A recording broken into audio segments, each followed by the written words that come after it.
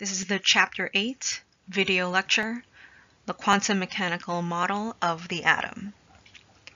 Here we're going to take a look at characteristics of light, and we'll see how light and electrons can act as particles and waves.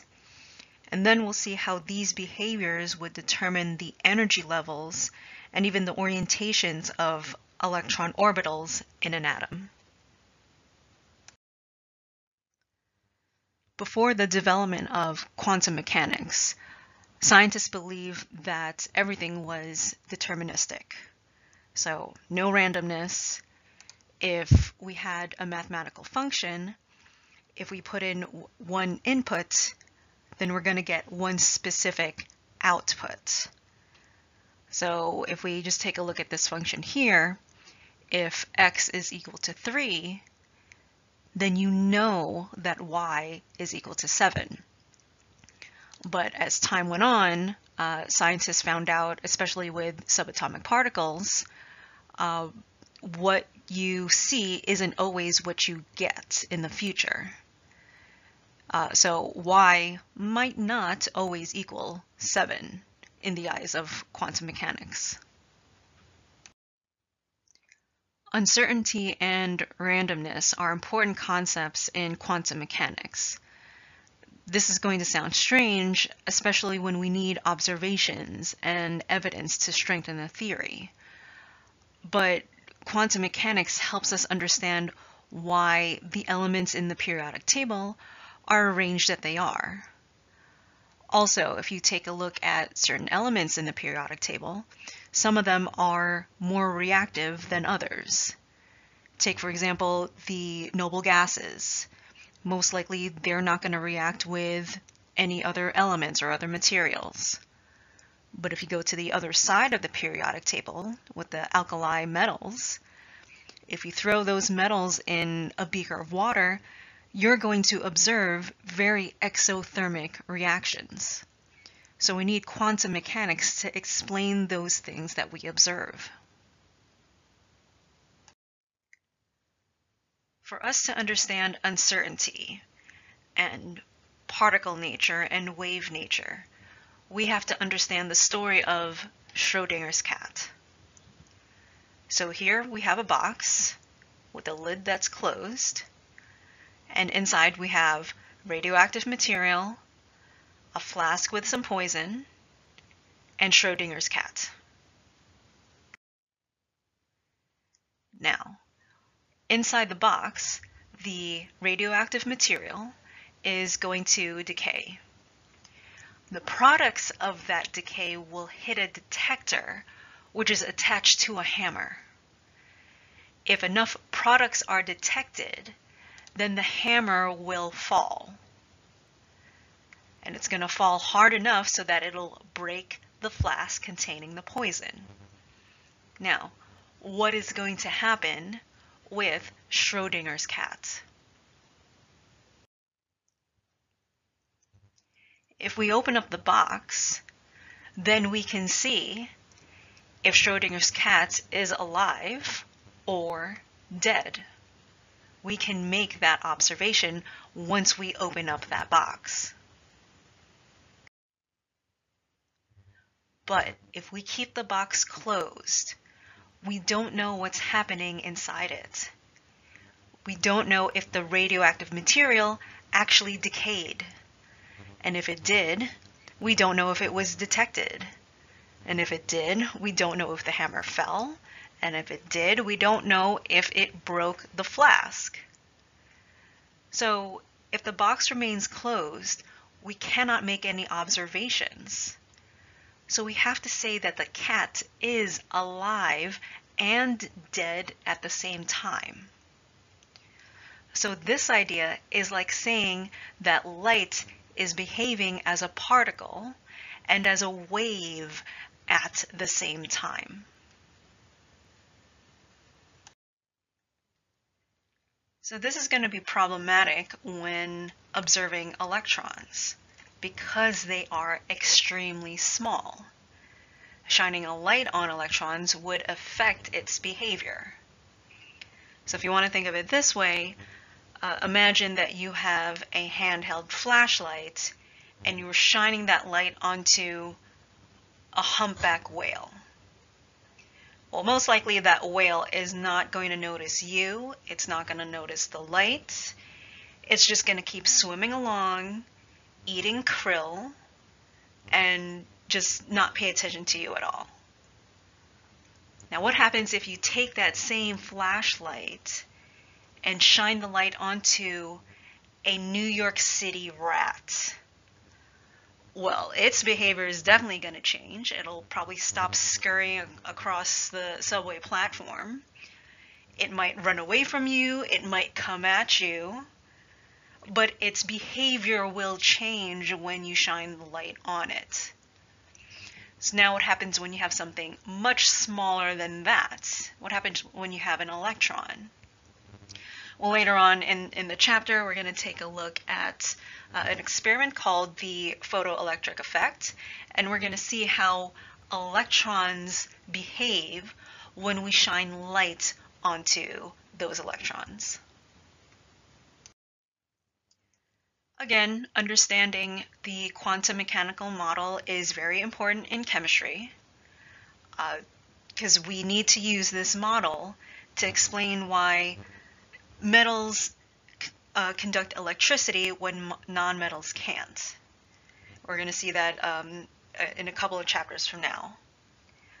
Also, we're going to understand why certain elements bond the way that they do. Again, thinking of noble gases. Why is it that they don't really want to bond to anything else? But we have diatomic halogens like Cl2, F2.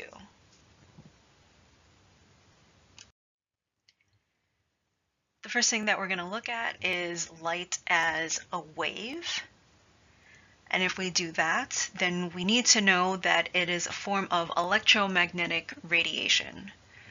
So it has an electric component and a magnetic component. And as light moves across space, those two components, the electric and magnetic fields, they move perpendicular to each other. Also, because it's moving through space, we need to know the speed of that light.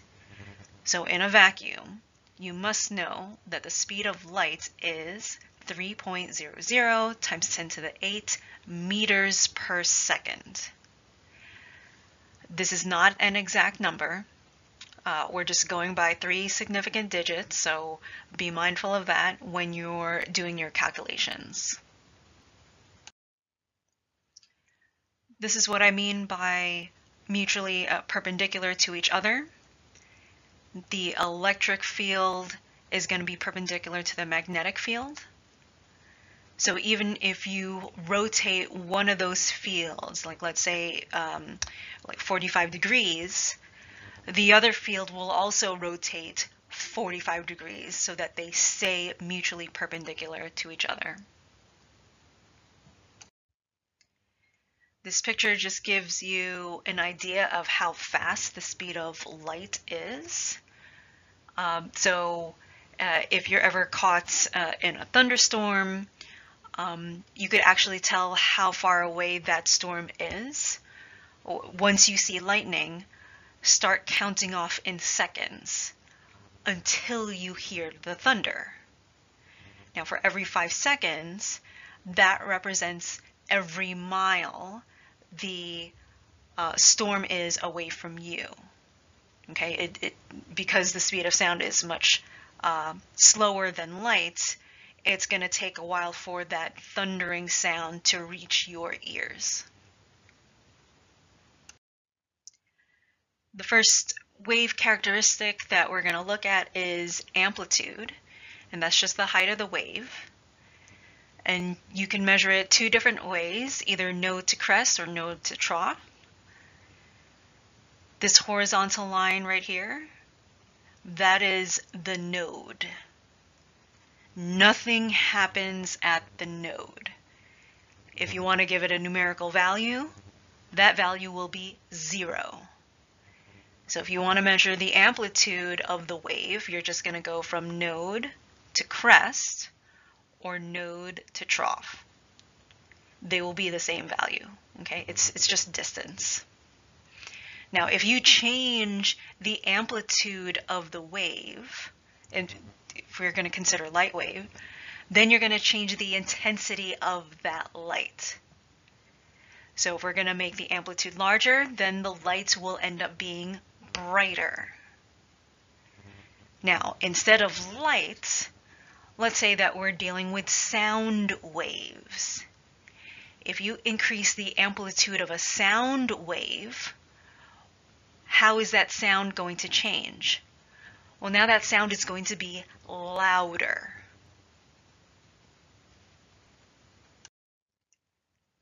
The next characteristic is wavelength, and that's represented by the Greek letter lambda.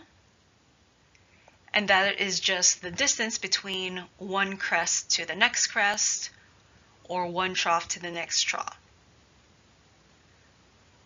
So here, if we're just dealing with visible light, and we change the wavelength, then we're going to change the color of that light. Now let's switch it up to sound waves. Let's say that I make the wavelength of a sound wave smaller. So we have our first hump here, our first crest, but then our second crest happens at a much shorter distance, a shorter wavelength. What's going to happen to that sound if we decrease the wavelength? Well, now the pitch of that sound is going to be higher.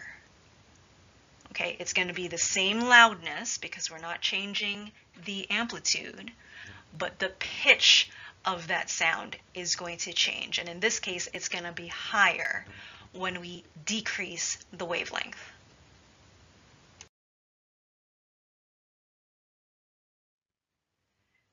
Now we have to introduce energy and frequency to waves. So pretend that you're at a rock concert and you're standing right next to the speaker. Well, the amplitude of those sound waves, they're going to be very large. And if they're large enough, you'll probably get blown away by those sound waves. So there's a lot of energy coming out of those speakers.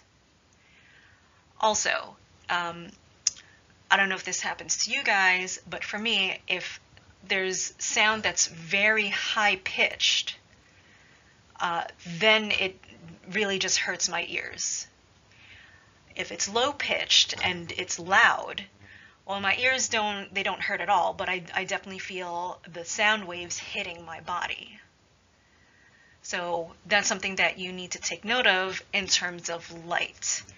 If the frequency is high, in other words, like for sound, like it'll hurt your ears. If the frequency is high, then the energy will also be high. Now this leads into our third characteristic, frequency.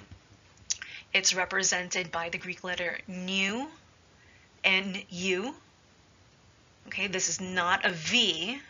Don't get confused, because later on in the chapter we are going to encounter an equation that actually has V as a variable. This is not V. Okay, so frequency is the number of waves that pass a certain point in a given time. Okay, so here in this picture you could see how wavelength and frequency are related to each other. If we lengthen the wavelength, we're also going to lower its frequency, and vice versa.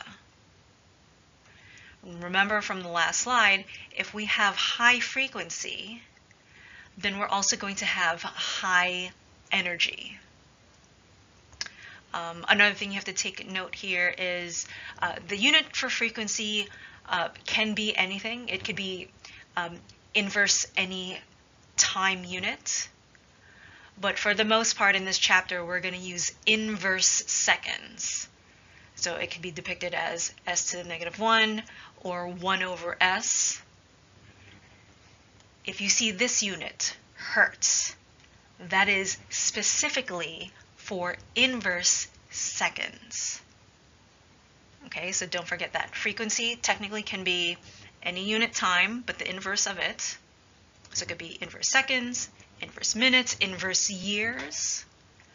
But if you see hertz, that is specifically inverse seconds.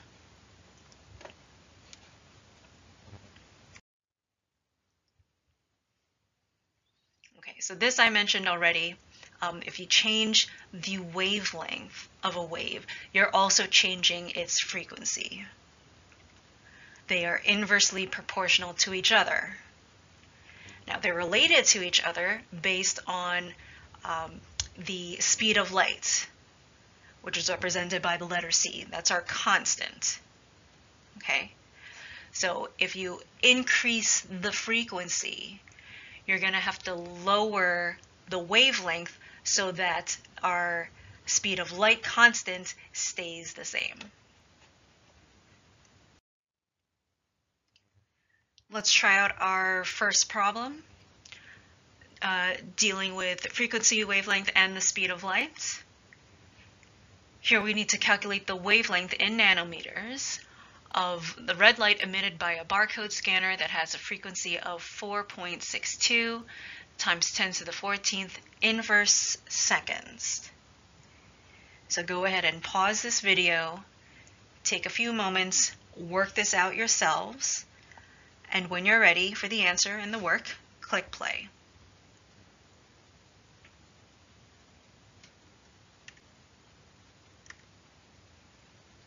Okay, so we have our equation from the previous slide.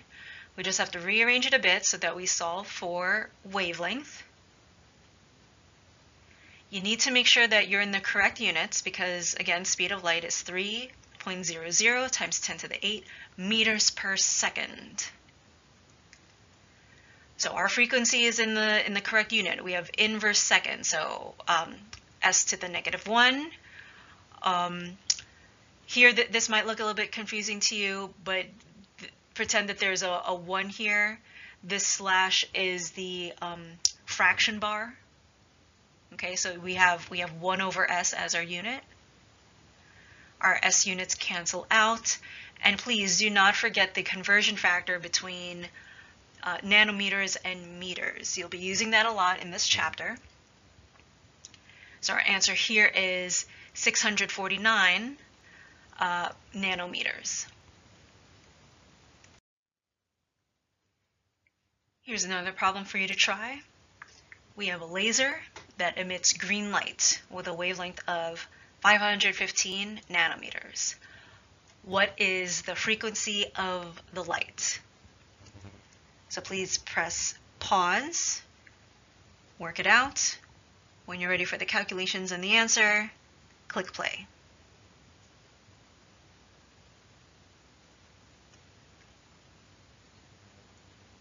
Okay, so again, our units match up, so we could just plug in our values into the equation. And the frequency of that green light is 5.83 times 10 to the 14th inverse seconds. I mentioned the color spectrum earlier, and hopefully everyone knows the acronym ROY-G-BIV.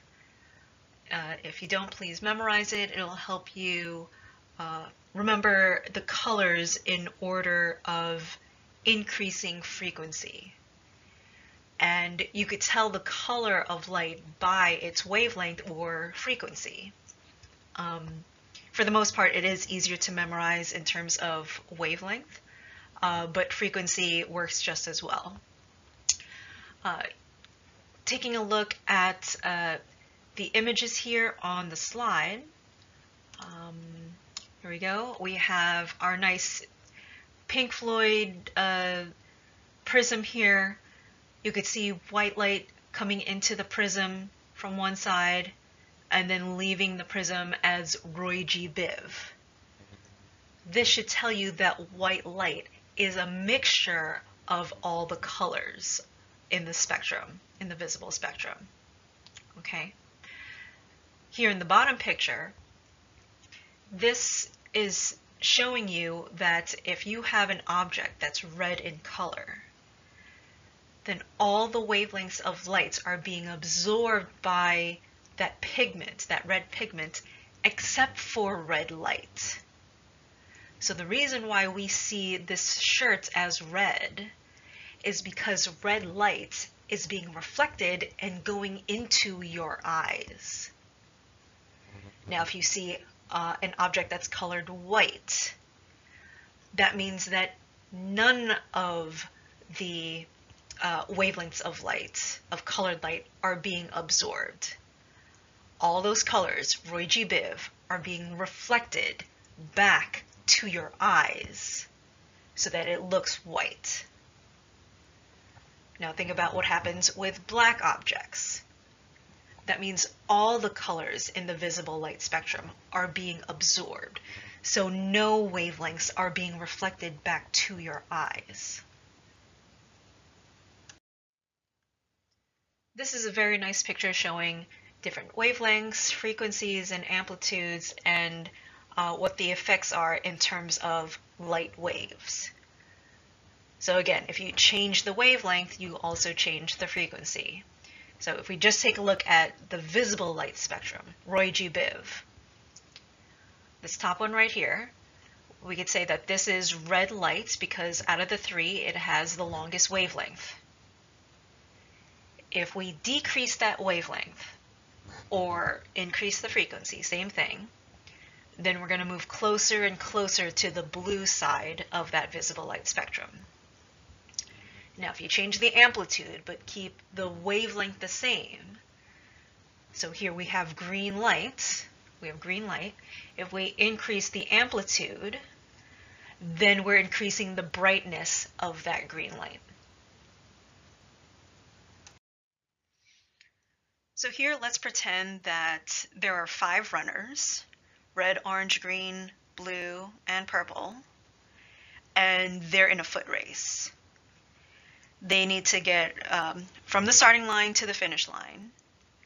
And right off the bat, I would say that these are very poor runners because they're just zigzagging all over the place instead of just going in a straight line. Okay? The shortest path between 2 points is a straight line. So already here, I see that I wouldn't want these people on my team because they're just going all over the place. So let's say that these 5 runners run at the same speed. Which one is going to take the longest time to get to the finish line? Well, it's going to be this purple runner because he's zigzagging a lot more compared to, let's say, the red runner. Okay, the blue runner has to cover more distance. So again, if everyone is running at the same speed, then the purple runner is going to take the longest to get to the finish line because of his longer path.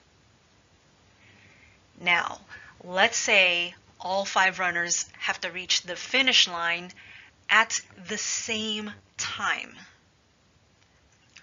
Which one needs to have the most energy to get to the finish line the same time as everyone else? Well, again, it's going to have to be the purple runner because he has the longest distance to cover. Okay, so he needs to run the fastest. He has to have the most energy to catch up with the red runner. So just like with the colors in the visible spectrum, the purple light is going to be the most energetic. It's also going to have the highest frequency out of all the colors.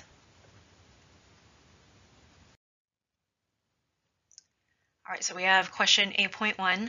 Which statement best describes the differences between a bright green laser and a dim red laser?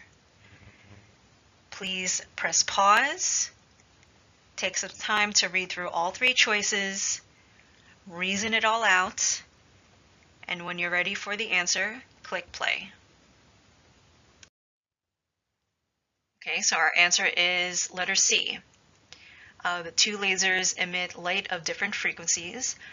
That should make sense because we see two different colors, green and red. And then the light from the green laser has a greater amplitude. Again, that should make sense because the green laser is brighter than the dim red laser. So far, we've only looked at visible light, which is a very small portion of the electromagnetic spectrum.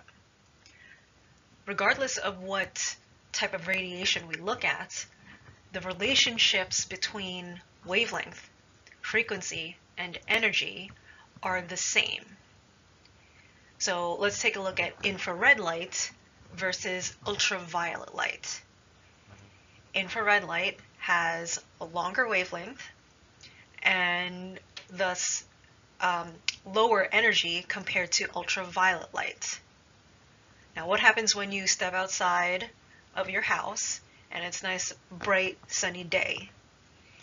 Well, hopefully you put on sunscreen before you stepped outside because you need to protect your skin from the high energy ultraviolet radiation that's coming from the sun. Now let's take a look at infrared light.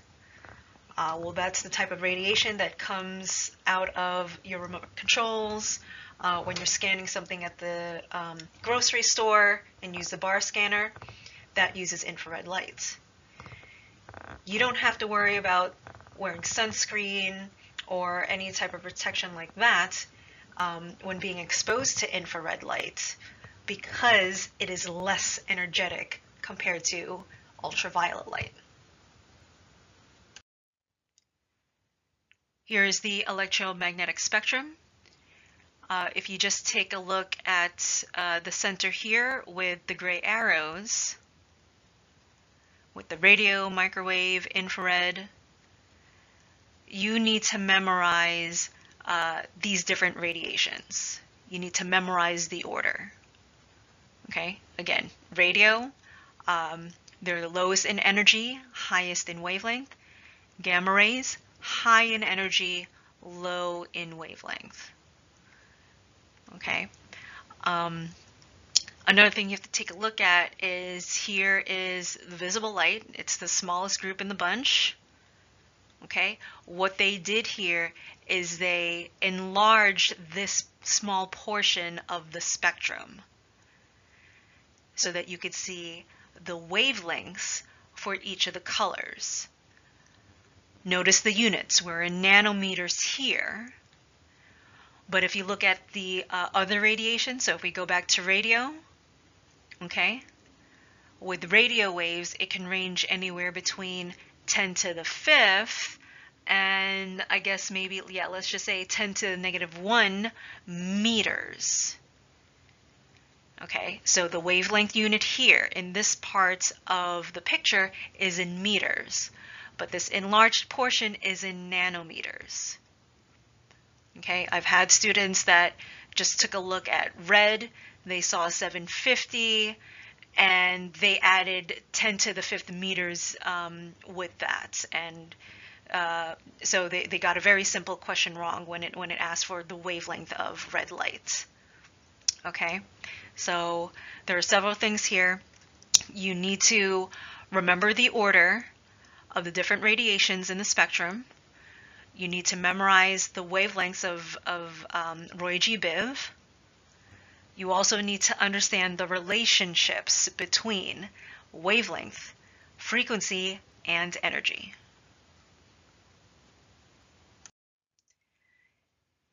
Here's our Pink Floyd prism again. We have white light coming in from the left-hand side. It's getting broken up as it's going through the prism and even leaving the prism. And we could see that white light is made up of Roy G. Biv. This shows how infrared light is used to detect any objects that contain a certain amount of heat. Here we could see one type of cancer therapy, radiation therapy with high energy radiation. That's used just to focus on and destroy cancerous cells instead of, like taking medicine and potentially destroying the cancerous cells and healthy cells. Okay, so we have 3 different types of radiation: visible, X-ray, and infrared. Write these 3 in order of increasing wavelength. So that means that the last thing that you're going to write, the last radiation in your list that you're going to write is going to have the longest wavelength. So take a moment, write it out yourselves first. Press pause, write it out yourselves first. Then take a look at the answer choices and pick your choice. And when you're ready for the answer, click play. Okay, the answer is A. So if we're writing this in order of increasing wavelength, again, that means that the last thing on the list is going to have the longest wavelength, but it's also going to have a smaller frequency and smaller amounts of energy. Okay, so that means X-ray really should be written first. Think about going to the dentist. Depending on your insurance, I guess, you probably get X-rays once a year. Well, every time you get an X-ray, they always need to put that lead smock over you just to minimize the exposure of the X-rays. Okay?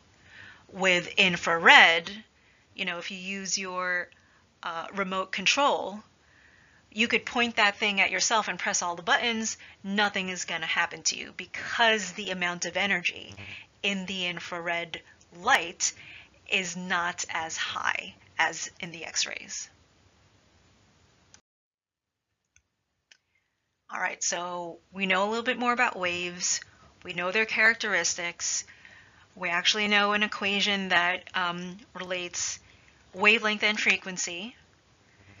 Now what happens when these waves interact with each other? Well, the results will depend on how in phase these waves will be.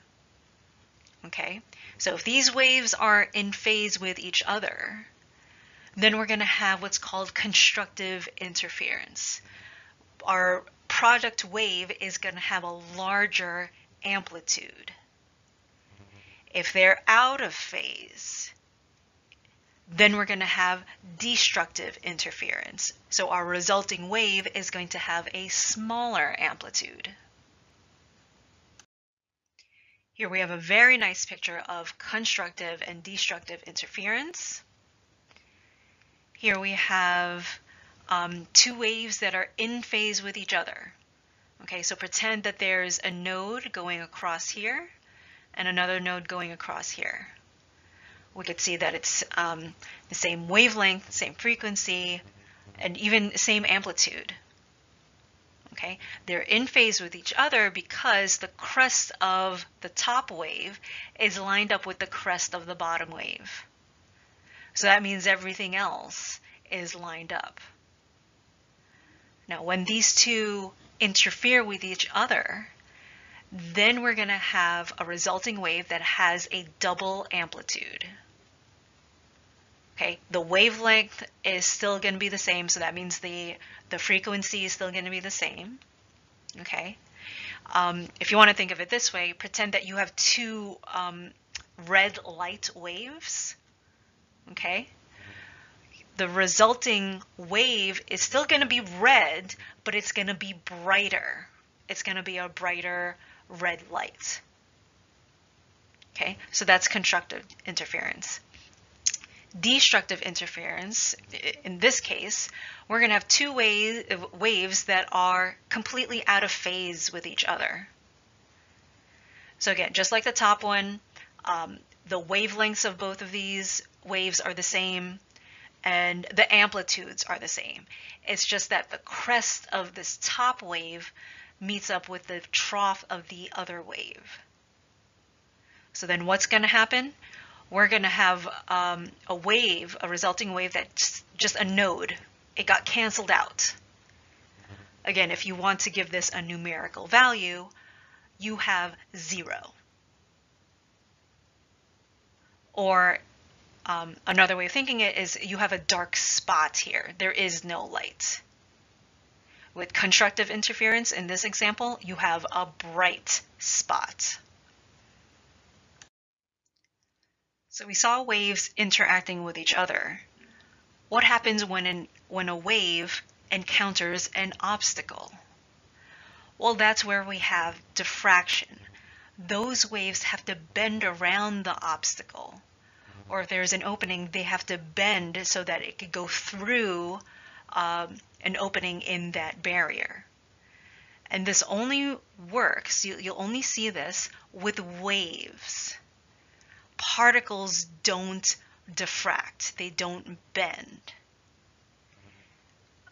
Later on, we're going to see what happens to waves when there are 2 slits in a barrier. We're going to have what's called an interference pattern. And again, this can only be seen when light acts as a wave and not as a particle. Okay, so we have 2 different illustrations here. We could pretend that we have a light source here that acts like a wave and a light source that acts like a particle. In both pictures, we have a barrier with a slit.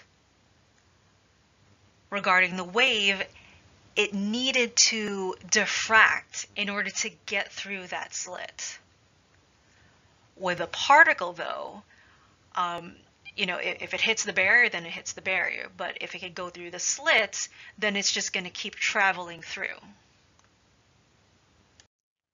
Now, this is what happens when there are 2 slits in the barrier. We would have what's called an interference pattern or a diffraction pattern. And again, this can only be observed if light acts as a wave. Okay, so here's our source of light. Our wave is propagating through space and it encounters the barrier. Well, some of those waves, like they're going to diffract as it hits both slits. Then it's almost going to be like that there are 2 new sources of light. Now, what's going to happen with these 2 new sources of light? Well, now the waves can interfere with each other. And that's what's happening here, this alternating of light spots and dark spots. Well, the dark spots are where waves are out of phase. So we have a node. Remember, nothing happens at a node. You're at numerical 0 there. At the white spot, that's when we have waves that are in phase. So we have constructive interference. Okay, so please remember, when you see light spots and dark spots alternating, you have a diffraction pattern, and that only happens if your source is acting like a wave. Now let's take a look at light acting like a particle.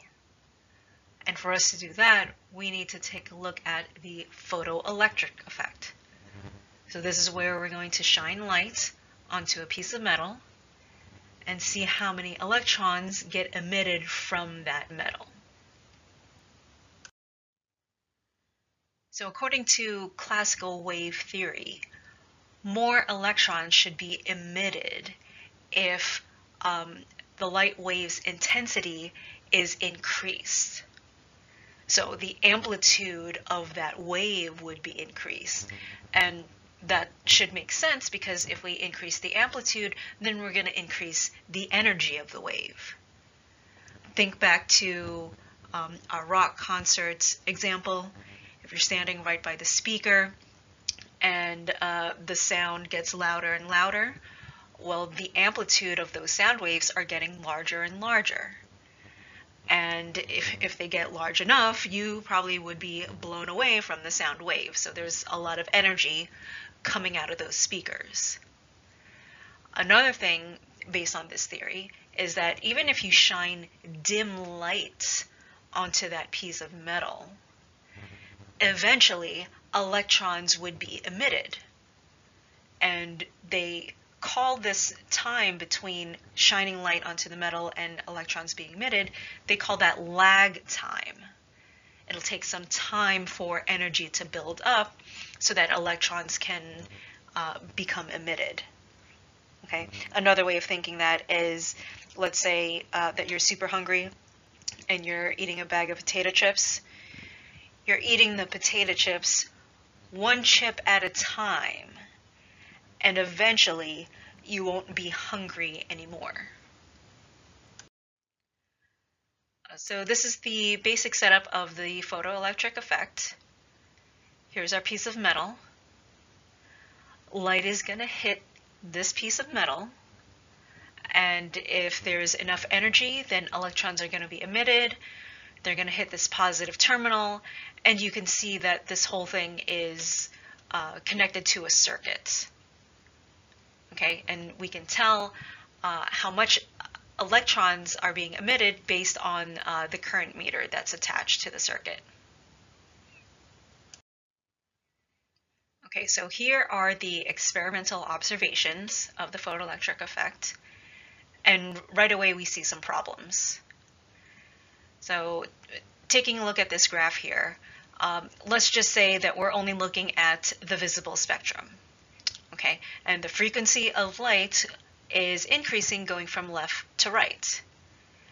So if we're going to label this with our colors, red is going to be on the left-hand side, and we're going to keep going to violet on the right-hand side. Okay, so that should make sense. The frequency of light is going to increase from left to right. Okay, so when we look at the rate of electron ejection on the left-hand side, we could see that colors like red and orange don't emit any electrons at all.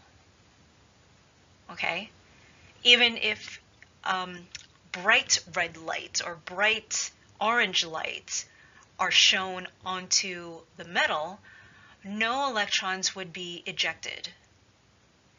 But now let's move on to, let's say, yellow light. We'll say that right here we have yellow light.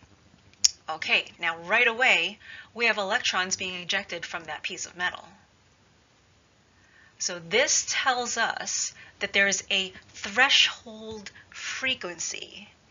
There's a certain frequency of light that electrons will absorb so that they could be emitted from the metal. Okay, so in our example here, our cutoff, our threshold is yellow light. Now, if we increase the intensity of that yellow light, well, then we're going to have a higher rate of electron ejection. Okay, that's one thing. The second thing is lag time. There is no lag time here. Once the right frequency of light was shown onto the metal, then electrons were ejected instantaneously. That's like saying you're really hungry again, you have your bag of potato chips, you take one chip, you eat one potato chip, and automatically you're not hungry anymore. Again, this is where we're seeing light acting like a particle instead of a wave. So Einstein was explaining this phenomenon by using photons or quanta.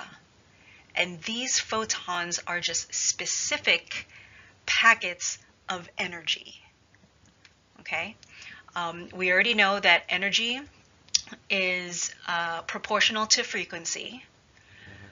We're now going to learn two different equations. They are very similar. The only difference is we're switching out frequency with the speed of light divided by lambda. Okay? This was the first equation that we learned. Frequency equals speed of light divided by lambda. We're just doing a little substitution here. Okay? This h is called Planck's constant. Make sure that you know the constant. Okay? And we can see the relationships here, again, like what we've been seeing before. Energy is directly proportional to frequency. Energy is also inversely proportional to wavelength. What you need to remember is that when you're using this equation and you're calculating energy, this is the energy for just one photon. This is the energy for just one photon. When you come across different math problems where you have to use one of these two equations, the question might mention like a burst of light or a laser beam. Well, that burst of light won't have one photon. It'll probably have moles of photons. So you have to be careful with your units here. This is the energy for one photon, or joules per photon. Okay, so here is our math problem. We have a nitrogen gas laser pulse that has a wavelength of 337 nanometers. It contains 3.83 millijoules of energy. How many photons does this contain? Okay, so again, we're dealing with a pulse, a laser pulse. It has many photons in it. We have to figure out how many photons there are.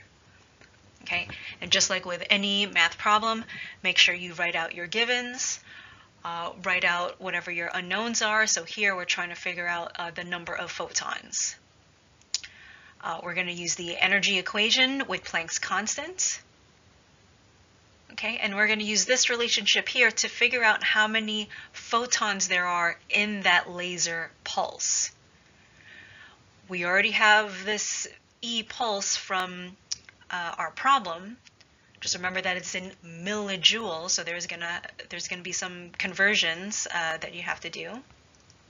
Okay, and this equation right here is the energy for just one photon, and that's going to be our denominator.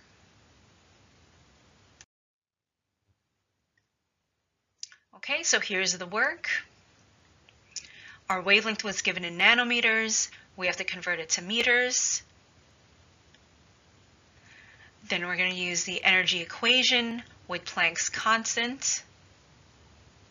Okay, all our units cancel out except for joules, which is what we want in the end.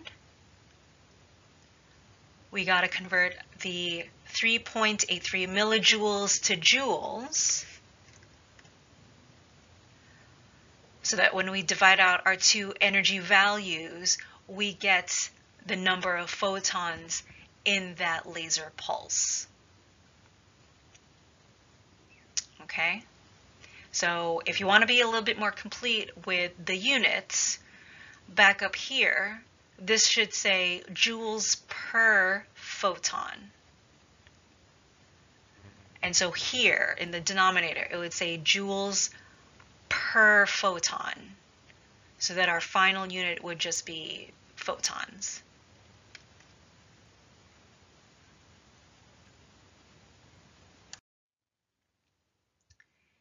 Here's another problem. We have a 100-watt light bulb that radiates energy at a rate of 100 joules per second. If all the light emitted has a wavelength of 525 nanometers, how many photons are emitted per second? Okay, so here we have a new unit to look at, but again, this really is just a unit conversion. Okay, think back to your techniques in Chemistry 101 or 103. Try this out yourself. Press pause, and when you're ready for the calculations and the answer, click play.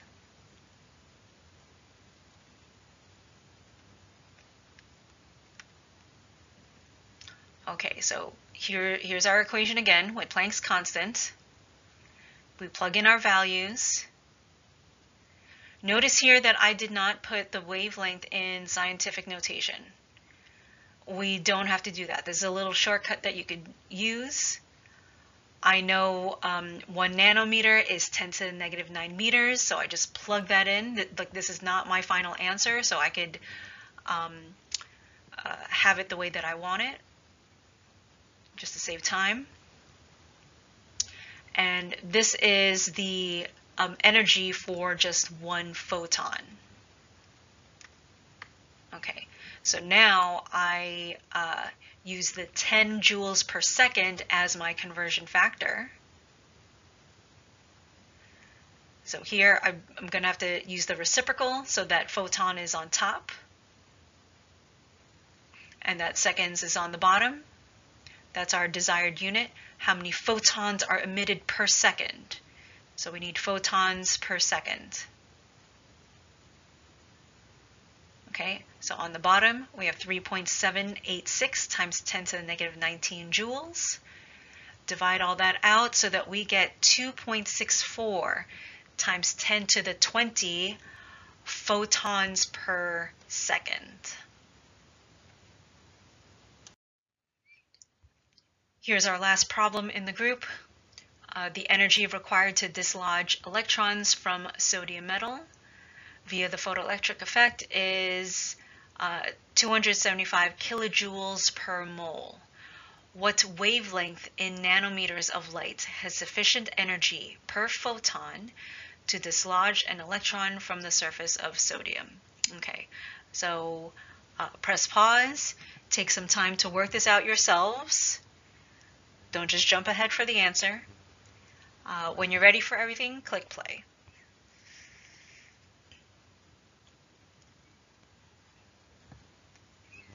Okay, so we're going to need the energy per photon. We're just taking a look at 1 photon. How much energy does that 1 photon have? Okay, so what we're given here, the 275 kilojoules per mole, that is our one of our conversion factors. Okay, with the kilojoules, we're going to have to convert to joules. And since we want a singular photon, we're going to need Avogadro's number to convert from moles to photons. Now we're going to use this energy value in our Planck's constant energy equation. But this time, instead of frequency, we're going to be using the one with wavelength. But don't forget the c. Don't forget our speed of light constant. Okay? So then we plug everything in. Don't forget to convert to nanometers because it wants nanometers. We have 435 nanometers as our answer. Going back to our photoelectric effect example, we were shining yellow light onto a piece of metal. And that's where we saw electrons being ejected. So the energy of that photon was just enough to emit electrons.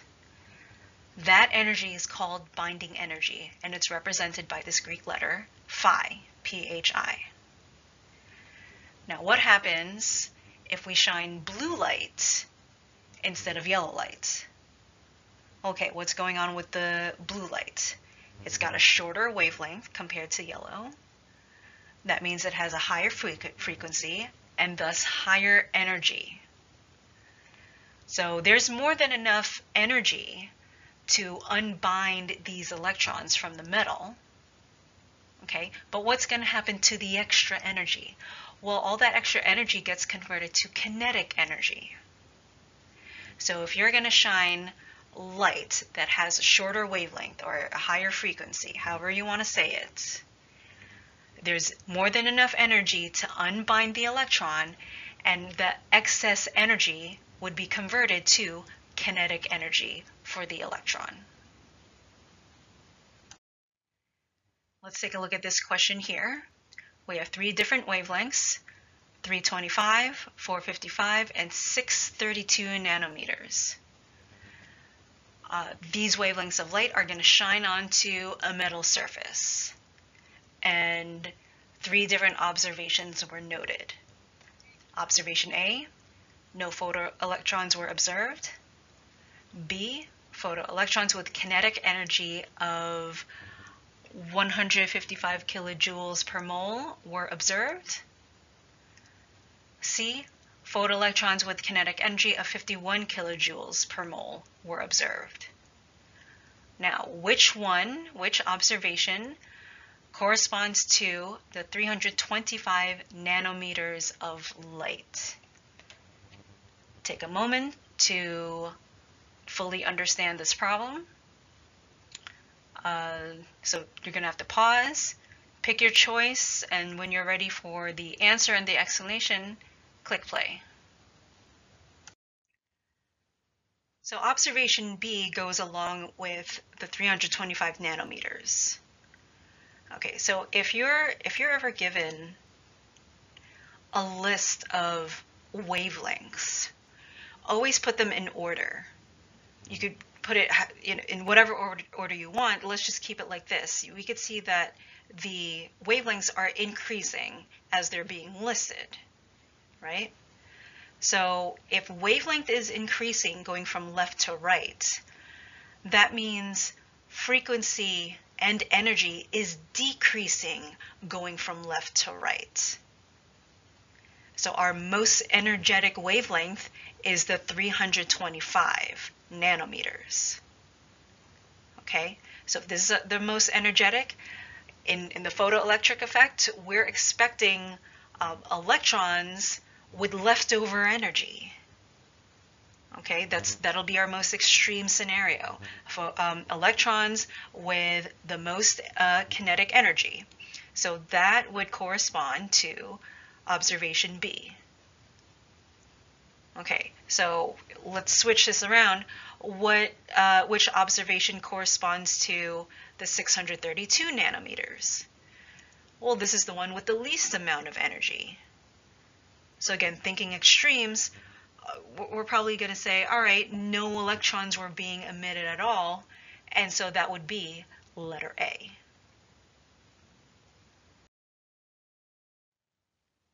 Okay, so this is where you have to arrange the different types of electromagnetic radiation. Here we have visible light, X-rays, and microwaves. You have to arrange them in order of increasing wavelength, then frequency, then energy per photon.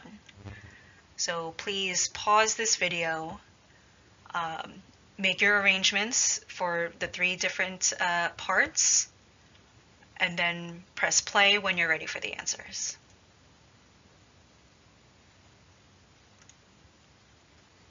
Okay, so for letter A, we're going to write down X-rays first, then visible light, then microwaves. Okay, this is for increasing wavelength.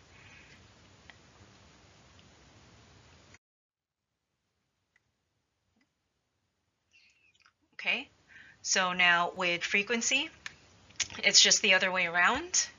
Okay, remember they are inversely proportional to each other. So we're going to write microwaves first, then visible, then X-rays. Then moving on to letter C, where we're dealing with energy. Energy is directly proportional to frequency, so our arrangement for C is going to be the same as in B.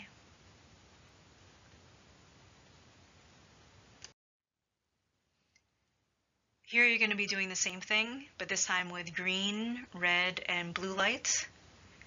So please press pause to make your arrangements for the 3 different parts. And when you're ready for the answer, click play.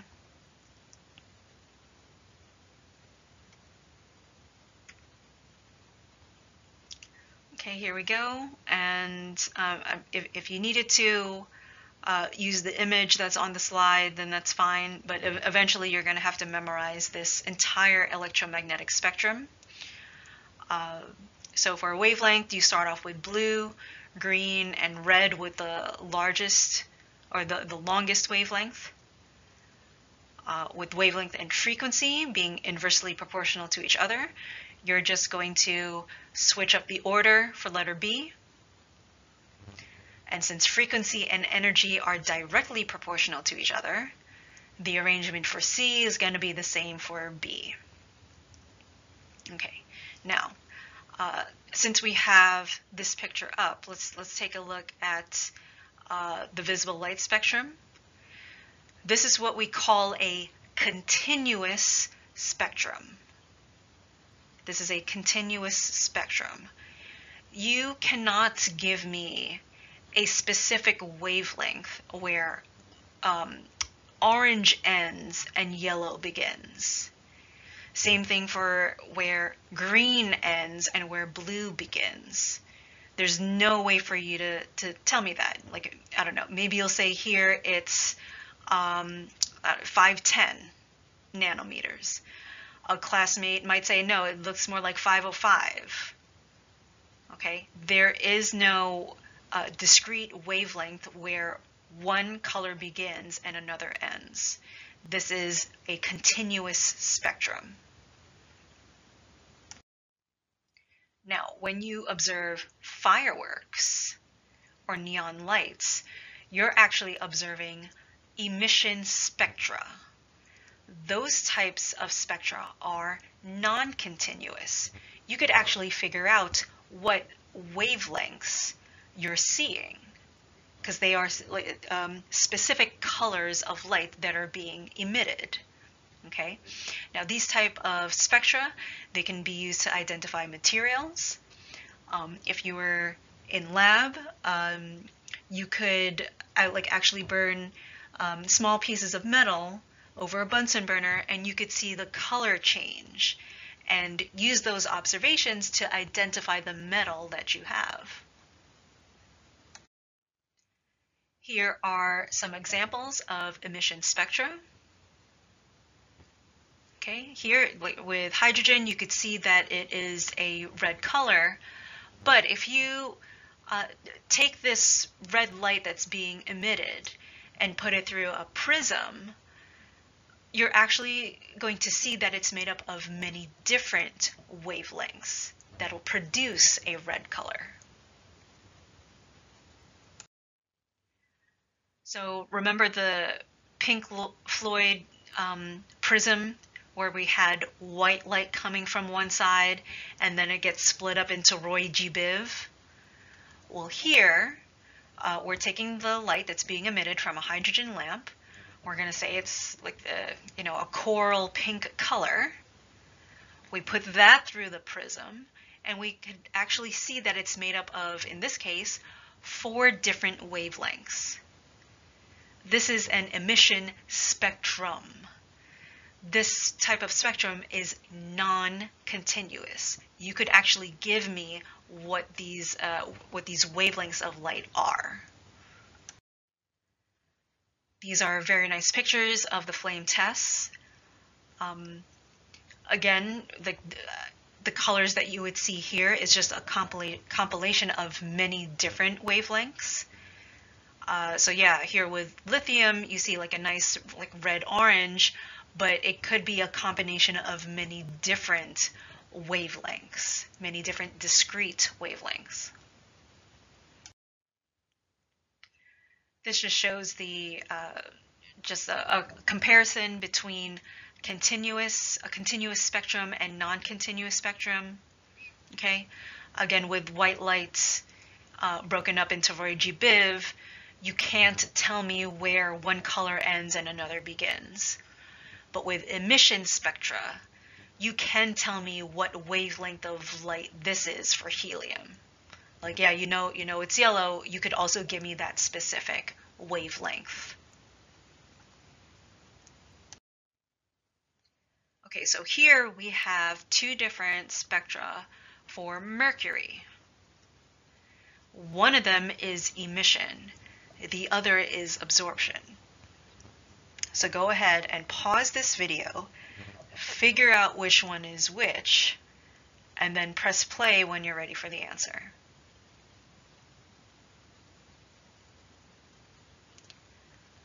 Okay, so the top one is emission. The bottom one is absorption. If you weren't too sure, just think about that slide that had the girl with the red shirt in the beginning of the video, okay? We were able to see her shirt as red because all those other colors in Roy G. Biv, they were being absorbed except for red. So the red light is bouncing off of her shirt and going into our eyes. That's why we see red. Now, why is it that we see black? Well, all the Roy G. Biv colors are being absorbed so that no colors would bounce into our eyes. That's why we see black. So the bottom spectrum here for mercury, that is absorption. The top one is emission. So there's this scientist named Rydberg who was trying to figure out how hydrogen can emit certain wavelengths of light.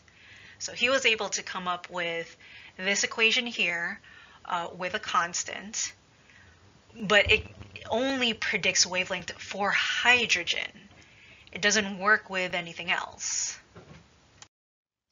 So his equation shows how to get those wavelengths. It doesn't say why we get those wavelengths. It also doesn't explain why atoms are even stable to begin with.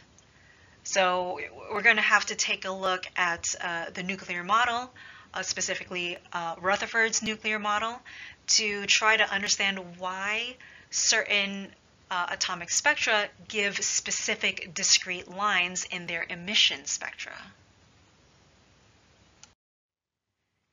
Just a little bit of a review. The nucleus is very dense and it's found in the center of the atom.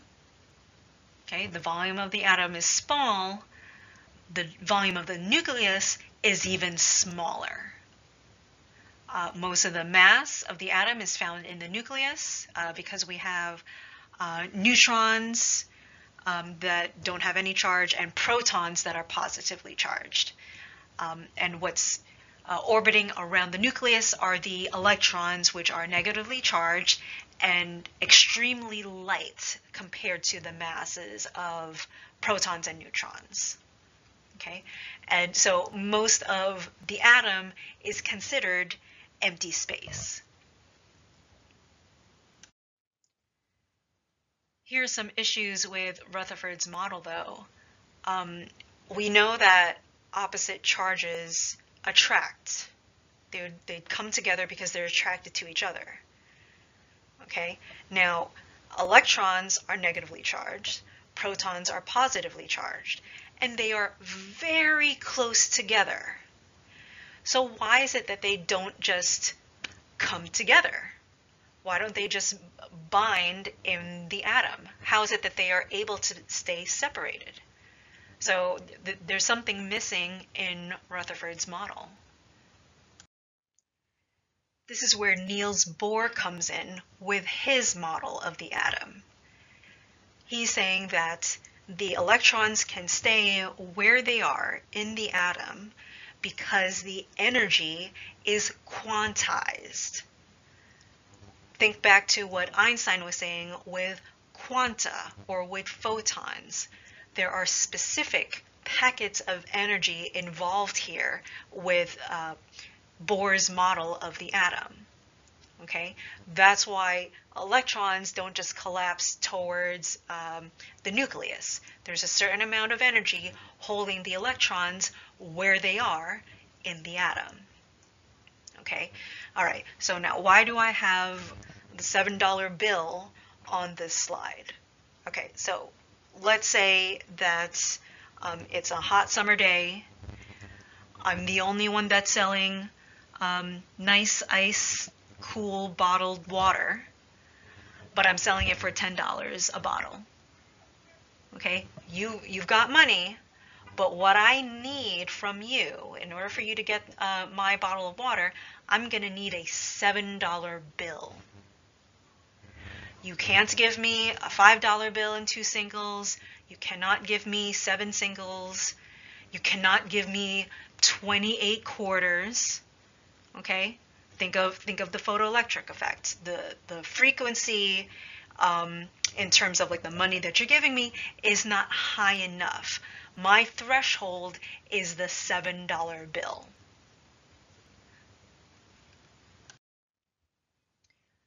Because of those specific packets of energy, because of those quantized energy, electrons are going to be at a fixed distance from the nucleus. Okay, so the energy of the electron is going to be proportional to its distance from the nucleus.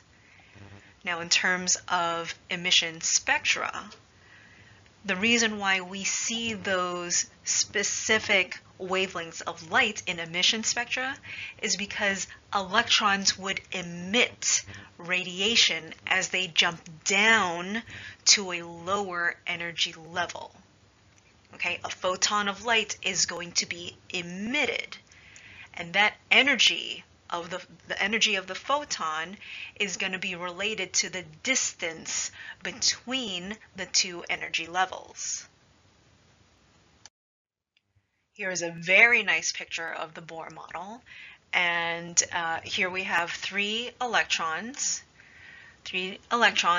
jumping down to a lower energy level, so in this case n equals 2, okay? And we could see the relationship between the distance the electron jumps and the wavelength of light that's being emitted. So let's take a look at this electron over here. It started off with at n equals 5 and it jumps down to 2. So here we have a certain distance that it traveled. Okay, a certain amount of energy was released in the form of a photon. Okay, and the color of that photon is violet. All right, if we're sticking with the visible spectrum, we already know that violet is going to have the highest energy. Okay, now let's take a look at the other side with red. This electron started off at n equals 3, jumped down to 2. This distance is much shorter, so the amount of energy released is smaller. And so because of that, it's going to release a longer wavelength of light. So this picture should make sense with this electron specifically. The photon of light that's being emitted is going to appear red because it has a smaller amount of energy compared to the violet. So we have the photoelectric effect with light acting as a particle. Now we're looking at a principle called the wave-particle duality of light. And here, the behavior of that light, the behavior that we see, depends on the experiment that we have set up. Okay, so here I have on the slide a paintball gun. Maybe some of you have gone paintballing before, but the idea is you're going to just take this gun that has tiny balls covered in paint, and you're going to shoot other people with it. Okay, that's just the basic idea. Okay, so let's say that your aim is really good, that you can shoot these little paintballs through this barrier with a slit, and you're able to hit this white screen on the other side. Now, how is the white screen going to look like? Well, we know that we're dealing with matter, so we could treat these paintballs as particles. How is the white screen going to look after you shoot several blue balls through the slit? Well, it's just going to look like this. You're going to have a nice line of blue paintballs on the white screen. Now what happens when you have two slits in the barrier? Your aim is still the same. We're still working with the blue paintballs. How's the white screen going to look? Well, now you're going to have two lines of blue paintballs on that white screen. Let's change it up now to light waves. We have a wave. It encounters a barrier with a slit. What do you think the white screen is going to look like? Well, the waves are going to diffract. It's going to bend so that it could go through the slit. And when it hits the screen, we're going to have a nice bright spot. What happens to the waves now when we have a barrier with two slits? Well, if you said two bright spots, you are incorrect because you forgot about the diffraction pattern, the interference pattern from earlier in the video.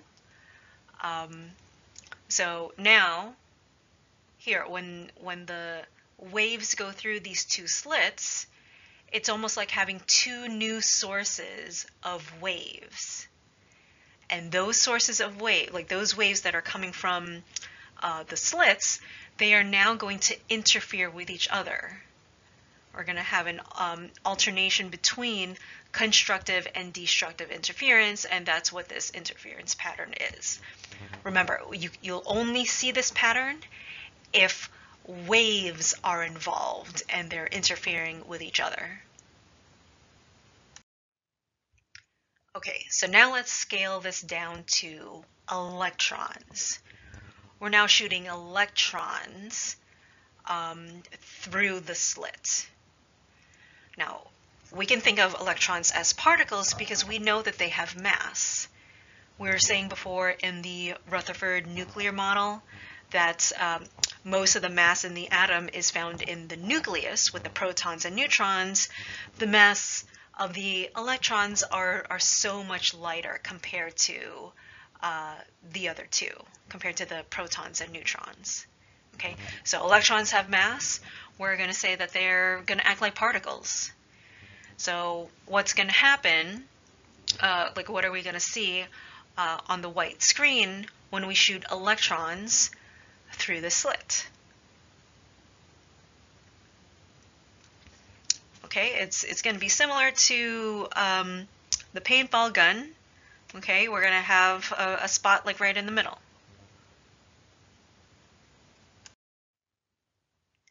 Okay, now what if we have two slits instead of one?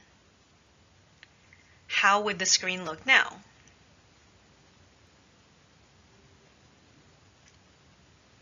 Now we have a diffraction pattern.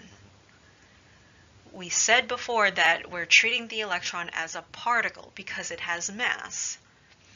But we already know that diffraction patterns, interference patterns, only occur if our source acts as a wave. So okay, maybe the electrons that are coming out of this gun are acting like waves. Okay. So then what happens if we just shoot one electron at a time? Or let's just say we're just going to shoot one electron and see what happens after it goes through one of the slits. What do you think the white barrier, the white screen is going to look like? Okay, we still have a diffraction pattern. How does that make any sense? Is the electron interfering with itself? Well, that's what some scientists think. They believe that this electron, as it moves closer and closer to the barrier, it's going to split up into two electrons, go through both slits at the same time, and then interfere with itself to get this interference pattern. Well, okay. How about now we take a look at it, but open up the box. Okay, so we're still shooting just one electron from our electron gun, but this time we are going to observe it. We are opening up the box. We're going to see exactly which slit this one electron is going to go through and form the diffraction pattern. Okay, so now we come up with something different. This is like Schrodinger's cat. Us observing which slit the electron is going through is us opening up the box to see if the cat is alive or dead. Okay, so because we are observing, that's the only change here. Because we are observing what's happening, we come up with a different result. So we can never see both the interference pattern and simultaneously determine which slit the electron goes through. The interference part, that's the wave portion. Determining which slit the electron goes through, that's like the particle nature of the electron. The next couple of images are the ones that are found in your textbook. So the idea is the same compared to the last several slides that I showed you. When electrons are sent through these two slits, they're going to act like waves and produce an interference pattern on the other side of the barrier. Scientists thought that they would see bright spots on the other side because they believed that the electrons would act like particles, since electrons have mass. So because of the electron slit experiment from before, we're going to take a look at the effects of those of that experiment. So the first thing that we're going to look at is the de Broglie wavelength. Okay, Louis de Broglie said that all particles, electrons, you, me, the humpback whale, we all have wave-like characteristics. This is significant for electrons because they are so small, because their mass is so small. So this is the equation for the de Broglie wavelength. We have Planck's constant, we have mass. This V is a real V. It stands for velocity. Okay, if you multiply mass and velocity together, you're going to get momentum. Okay, so that's what de Broglie is saying here. The wavelength of a particle is inversely proportional to its momentum. Now, why is it that macroscopic particles, objects, don't seem to have any wave-like characteristics? Well, that's because we are just so big. Our mass is so big that our de Broglie wavelength is extremely small. So for us to observe any de Broglie wavelength, the mass of that object is going to have to be extremely small. Also, the velocity would have to be small because, again, these two variables are inversely proportional to the de Broglie wavelength. So let's do a few calculations with our new equation. Calculate the wavelength of an electron traveling with a speed of 2.65 times 10 to the 6th meters per second. Okay, so it's really important to note that our mass is given in kilograms. Okay, we write out our givens. We need to figure out wavelength. Okay, so that's where we'd need the de Broglie wavelength equation. So you have to remember that in Planck's constant we have joules, so joules times seconds.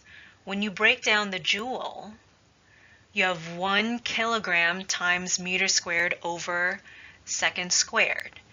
So if you're given a mass that's not in kilograms, you're going to have to convert. That's what a lot of students miss. Okay, so when all our values have the proper units, then we could start crossing things out. Okay, and then what we're left with is meters. When you punch everything into the calculator correctly, we would have a de Broglie wavelength of 2.74 times 10 to the negative 10 meters.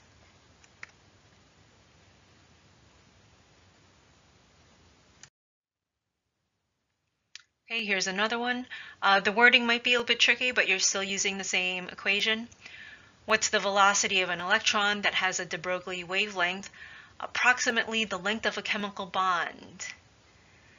And they give you the length as 1.20 times 10 to the negative 10 meters.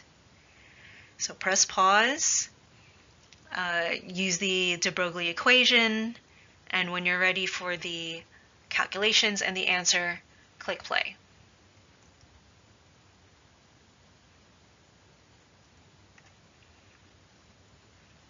Okay, so we're rearranging the variables here so that we could solve for velocity. Don't forget the value of Planck's constant. Okay, our mass is in the correct unit, so we're just going to plug in the numbers into the equation. So our answer here should be 6.06 times 10 to the 6 meters per second. Let's take a look at our next question. Quantum mechanical theory is universal. It applies to all objects regardless of size. So according to the de Broglie relation, a thrown baseball should also exhibit wave properties. Why don't we observe such properties at the ballpark? Okay, so press pause, read through the three choices, see which one makes sense. So you're just basically finding the true statement here, and press play when you're ready for the answer.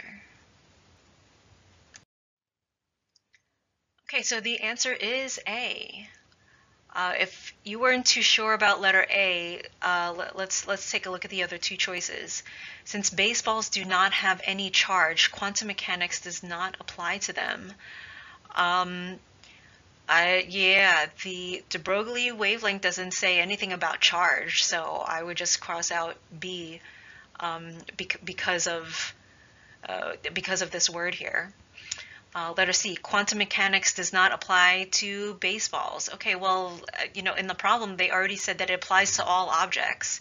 So since B and C are false, letter A must be true. And if you remember the de Broglie wavelength equation, you'll know that mass and wavelength are inversely proportional to each other. So letter A is just a rewording of that, but applied to a baseball. Okay, so the de Broglie wavelength is one aspect of the electron's wave nature. Here is another one, the uncertainty principle. Okay, so here, this is where we're going to see how the wave nature of an object and the particle nature of an object are complementary characteristics. With complementary properties, we're going to have to look back at the electron slit experiment. Okay, so at one point we saw electrons acting as waves because we observed an interference pattern on the white sheet. Once we tried to observe which slit the electron went through, then we were trying to understand the particle nature of the electron. So waves and particles are complementary properties. The more you know about one property, the less you know about the other.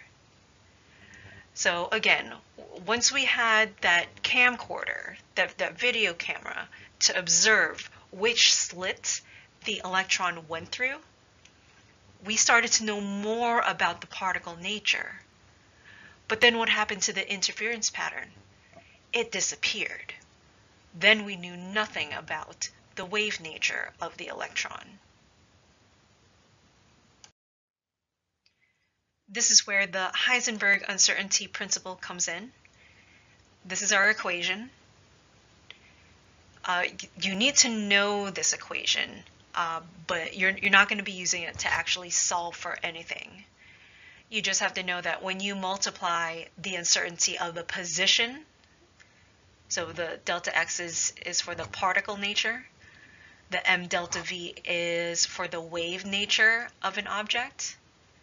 Okay, when you multiply these values together, they are at best going to equal a constant. Okay, so if this doesn't make sense, let's just break it down a little bit. X means position. So when you think of a particle, think of something that's just fixed in space. Okay, it's not moving. Now with a wave doesn't stay in one position. It propagates. It oscillates through space. So if it's moving, it's got to have some speed, right? So that's where this m delta v comes in. This is the wave portion of an object. Okay? So the more you know about an object's momentum, then the less you know about its position. Okay? If you know that something is moving, well, that means that it's not fixed in one position. Okay?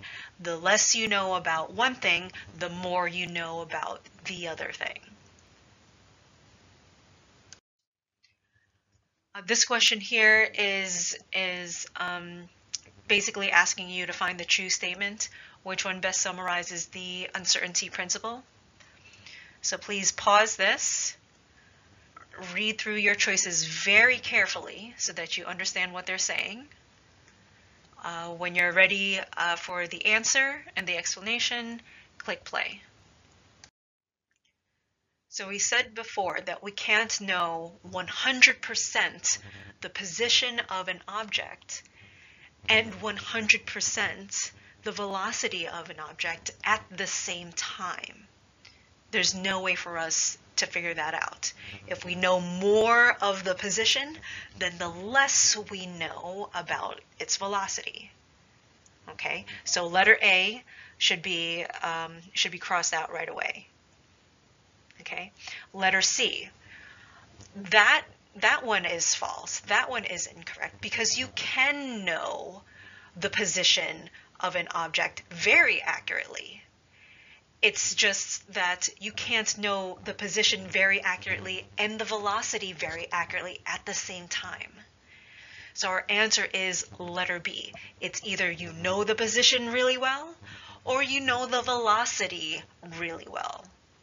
Okay, it's either one or the other.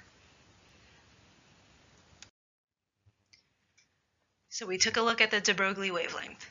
We took a look at the uncertainty principle. Now we need to look at indeterminacy. So with classical physics, there was no randomness. If we go back to the first slide with that equation, if x is equal to 3, then you know for sure y is going to equal 7. But because of the uncertainty principle, we can't be absolutely accurate of the position and velocity of an electron at the same time. So because of that, we can only really guess. We can only predict where these electrons will be around the nucleus. Okay, so instead of fixed orbits around the nucleus, we're going to be looking at orbitals. Now picture yourself throwing a ball to your buddy on the other side of the field. With classical physics, this is the trajectory that the ball is going to take. But with the quantum mechanical model, again, you're not going to know the position very accurately and the velocity very accurately of an object at the same time. So we're going to have what's called a probability distribution map. The ball could be down here. It could be up here. It could be out here, but it's very unlikely. Okay. You could also see that it does kind of form an arc. Like the middle of this distribution map is a little bit darker than the rest of it. So where is this ball most likely to travel? In the middle of this distribution map. Okay. So instead of throwing around a baseball, how can we figure out where an electron is located in an atom? Well, we're going to need to take a look at that electron's energy, because energy and position are related to each other. If we know the energy of an electron, then we can figure out that probability map that shows where we can best find that electron around the nucleus. For us to figure out where these electrons are located, we would need Schrödinger's equation. Now, you don't have to memorize this. You just need to know that it exists and that it's needed for us to figure out where electrons are located based on the energy of that electron. Okay, so now solutions to this equation are represented by this Greek letter called psi, psi. Now, if we square these solutions and plot it on a Cartesian plane, then we're going to have an orbital. We're going to have a 3D representation of where these electrons are located. So here's our orbital. It's specifically called the 1s orbital. It's the simplest one that you're going to encounter. There are many different types. You can see our three different axes, x, y, z. Where the axes intersect, you could think that the nucleus is found here in the middle. So you could see that just based on the distribution of dots, you're most likely going to find the electron very close to the nucleus in this orbital. Okay, so as you move further and further away, the less likely you're going to find that electron.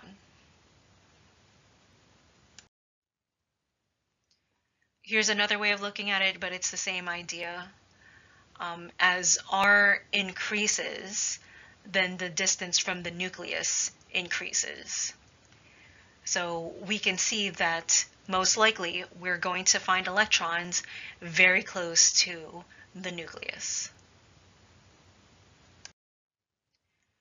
Now we're going to look at the solutions to Schrödinger's equation. There are 4 quantum numbers that you need to know, but you have to understand that these first 3, N, L, and ML, they come straight from the Schrödinger equation.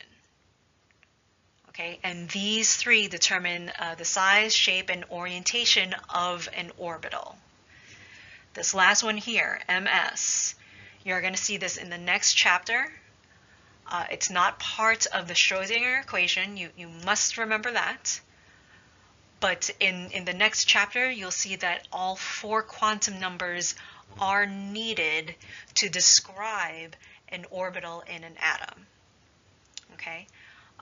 Also, there are certain rules that you have to follow when determining these 3 values, N, L, and ML. There are certain rules that you have to follow. Also, when you're listing the 4 quantum numbers, you have to list them in this exact order.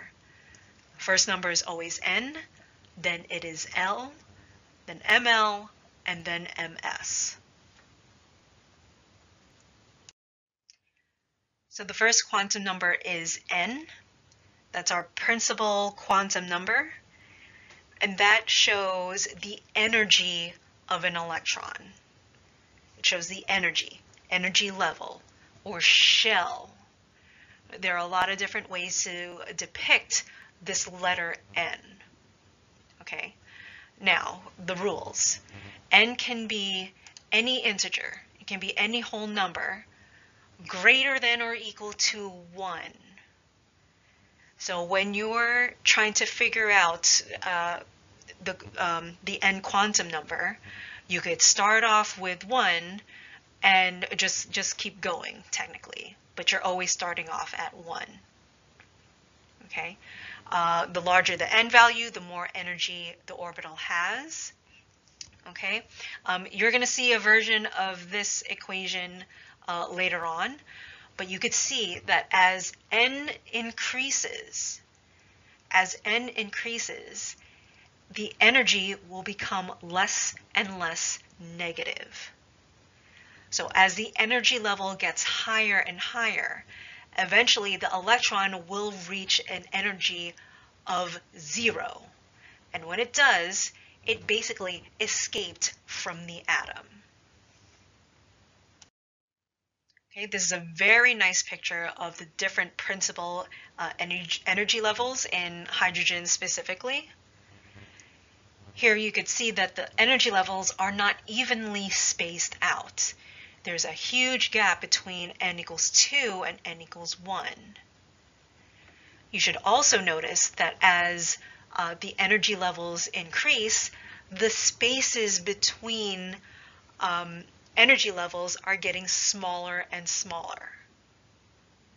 So if we had an electron that started off at n equals 4 and jumped down to 3, well, it's going to release just a tiny amount of energy compared to an electron jumping from 2 down to 1. This space is much larger compared to 4 and 3. So that means that the radiation that's going to be released between 1 and 2 is going to be higher in energy. Also notice as we increase in N, take a look at the energy levels, it's getting less and less negative. Once E equals to 0, then you can say that the electron escaped the atom. The next quantum number is L, and that represents angular momentum. So here you are determining the shape of an orbital. Okay, you're determining the shape of an orbital. Another way to describe this number is subshell or sublevel. Now for the rules. L can be an integer. It can have integer values from 0 to n minus 1. So this is what I mean when I said that these quantum numbers have to be written in order. You cannot determine the value of L if you don't know what n is. Okay, so let's just say that n is equal to 2. Our possible integer values for L would be 0 and 1. Okay, we have to stop at n minus 1. If n was equal to 4, then our possible L values would be 0, 1, 2, and 3. That's it. Okay, so our n value determines our L value. Okay, now just to make things a little bit more confusing, we're not going to use numbers to figure out L. Well, I mean, yeah, we will, but to designate L, we have to use letters. Okay, so you're going to have to memorize these letters, S, P, D, and F, and also how these orbitals will look like.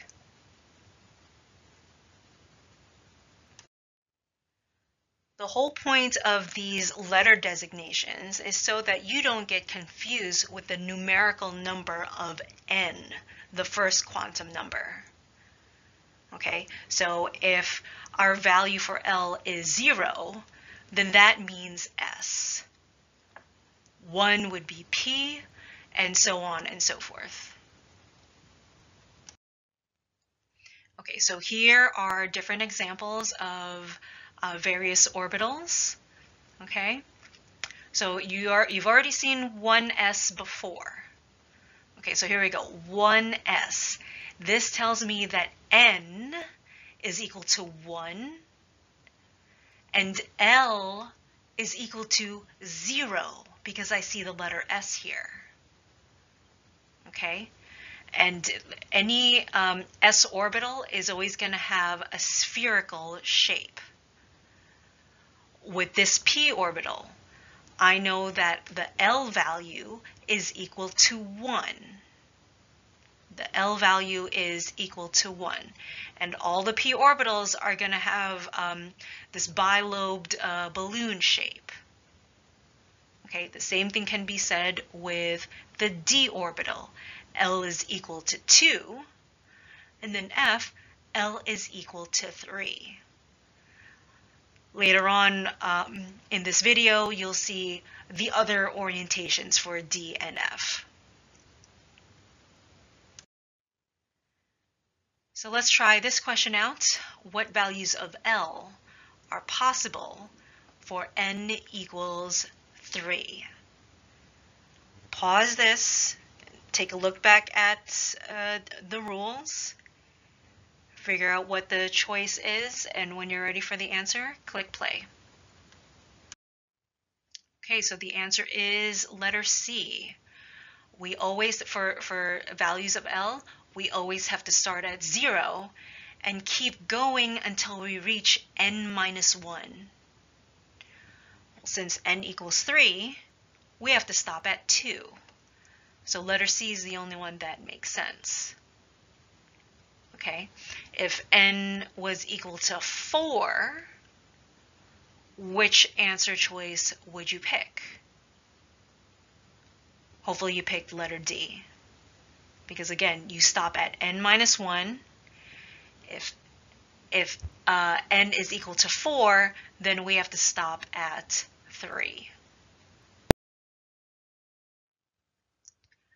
The third quantum number is ml, and that tells us the orientation of an orbital in 3D space. The rule that you have to follow in figuring out ml values is to list all the integers starting from minus L to plus L, but you also have to include 0 in your list. So here in this example, if we say that L is equal to 2, then our possible ml values are -2, -1, 0, +1, and +2. And because we have 5 values here for ml, that tells us that there are 5 different orientations for the d orbitals. And this is how the 5 d orbitals would look like. Note the subscripts in these labels. So for D, Y, Z, that just tells you that the 4 lobes are in the ZY or YZ plane. If you take a look at D x squared, y squared, well, pretend that these 4 lobes are being skewered by the x-axis and the y-axis. Okay, so we just looked at this example. So let's see how well we do here. What values of ml are possible for L equaling 2? So pause the video, make your list, and when you're ready for the answer, click play. So remember the rule in figuring out ml values. We have to know what our L value is in the first place. Then we're going to list our integers starting with -L, going up to +L, but we have to include 0 in our list. So the only answer choice that works out here is letter D. Once you have your 3 quantum numbers, then you have enough information to describe one single orbital. Now, when you read your textbook, there might be synonyms or other phrases in describing these quantum numbers.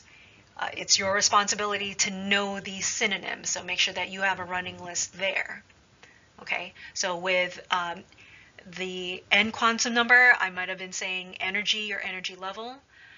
Another way of saying it is principal energy level or principal shell.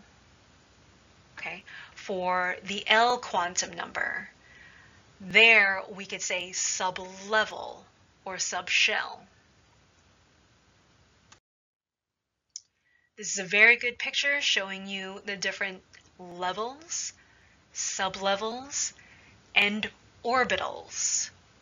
Okay, they're nicely clustered together. Okay, I like to tell my students, if you take a look at each row, so we have 3 rows here. If you take a look at each row, they represent energy levels. If you take a look at colored blocks, so we have gray, we have 2 blues and 3 reds, those represent sublevels or subshells. So when n equals 3, we have 3 sublevels.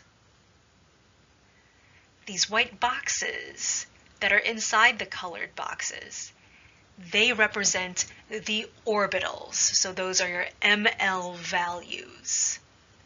Okay, and note how they're labeled. Okay, we got our negative numbers listed first, moving all the way up to our positive values. Okay, that's just the convention of labeling these orbitals. Okay, so with enough practice, if I ask you how many 3D orbitals are there, you would automatically say 5 because D represents L2, L equaling 2.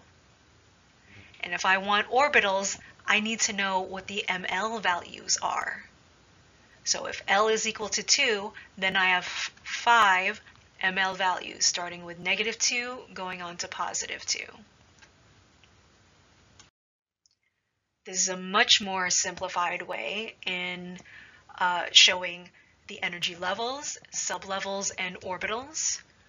Most likely you'll be drawing these out instead of the picture in the previous slide, but this still works just as well. So here you could see for 1s, this is our sublevel or subshell containing 1 orbital. So instead of a white box, we have black lines. Here for 2p, this is our 2p sublevel containing 3 orbitals. And the same thing goes with 3D. We have 5 orbitals in this 1 subshell. These are very good shortcuts to know if you're ever asked how many sublevels there are or orbitals. You just have to be careful with the information that's given to you.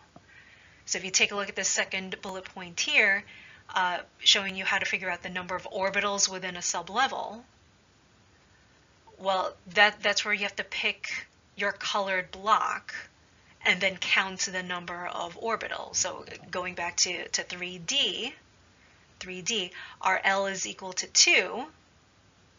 So that's the value that we're going to put in our little equation here.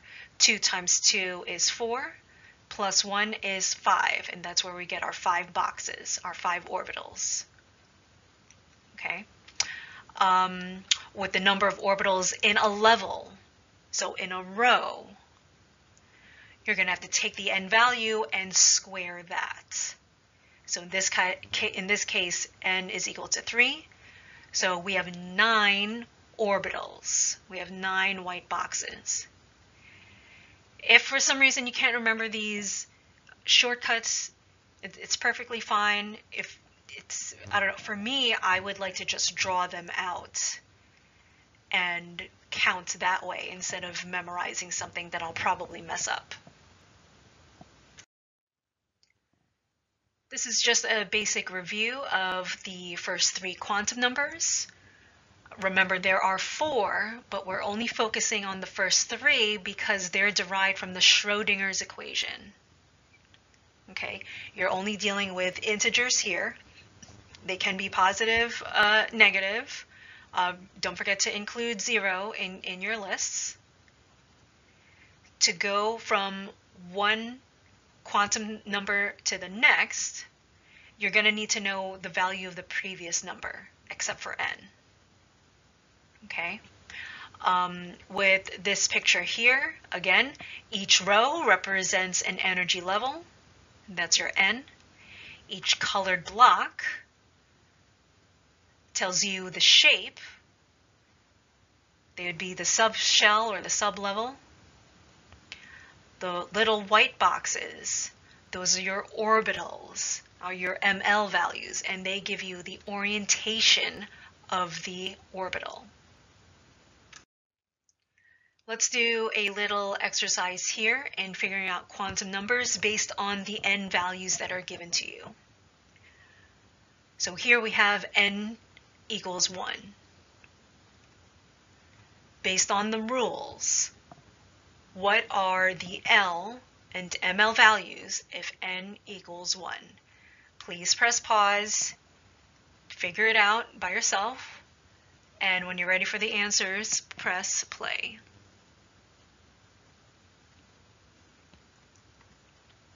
Okay, so for L is equal to 0. Remember the rule here. For listing possible L values, you start off with 0 and you end with n minus 1. Well, 1 minus 1 is 0, so our only answer here is 0. Okay, so now ML, our answer here is also 0. We need to go from negative L to positive L, and we have to include 0 in our list. Well, there's no such thing as negative 0 and positive 0. So these are our 3 quantum numbers. These are numbers when n is equal to 1. Now what happens when n is equal to 3? What possible L values would we have if n equals 3? Go ahead and pause, write out your list, and when you're ready, click play.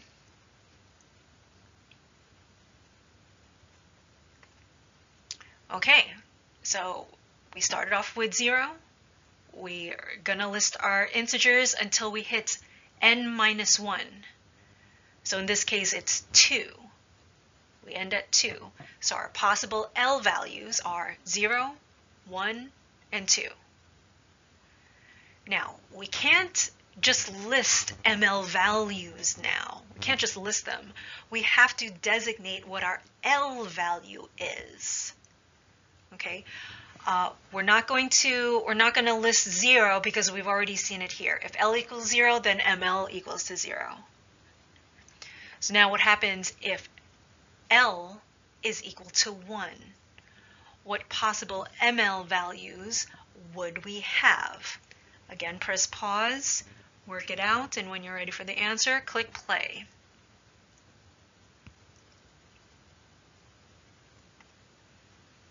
Okay, again, we have to go from negative L to positive L, including 0.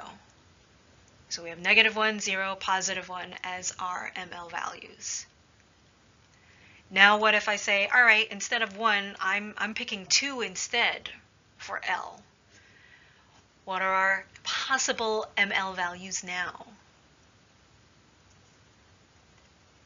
Well, now we're going from negative 2 to positive 2. We're going from negative 2 to positive 2. So again, this shows you that in order to move on to the next quantum number, you need to know the value of the previous number. Okay, so we can have many different combinations here. It's just that they all have to make sense. Okay, so for set A, that was our first example here.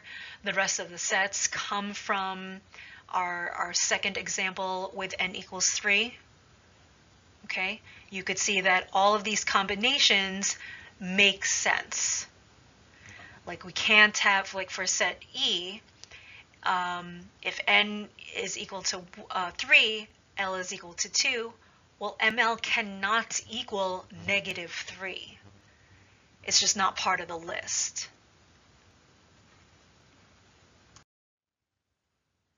Okay, so here you're being asked to write out the quantum numbers and the names of orbitals in the n equals 4 principal level.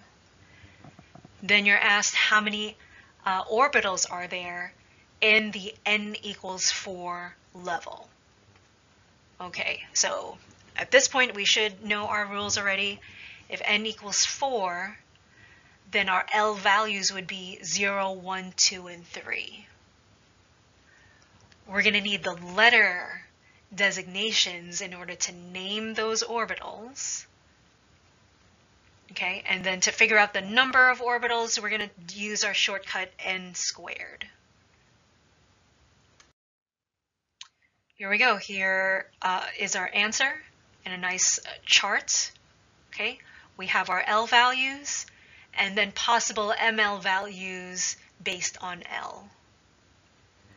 In order for us to name an orbital, we're going to need the n value, which is going to be our number part, and then the L value, that's our letter. Okay, and the total number of orbitals in n equals 4, that'll be 16, 4 squared. Again, if you can't remember any of the shortcuts, then write it out. Draw it out like this, and then count how many orbitals there are, and you should still come up with 16. Okay, this one's a little bit different, but the process is pretty much the same. I'll list the quantum numbers associated with all of the 5d orbitals and how many 5d orbitals exist. So this one is a little bit more specific. This one's a little bit more specific. So make your list, press pause, make your list, and when you're ready for the answer, click play.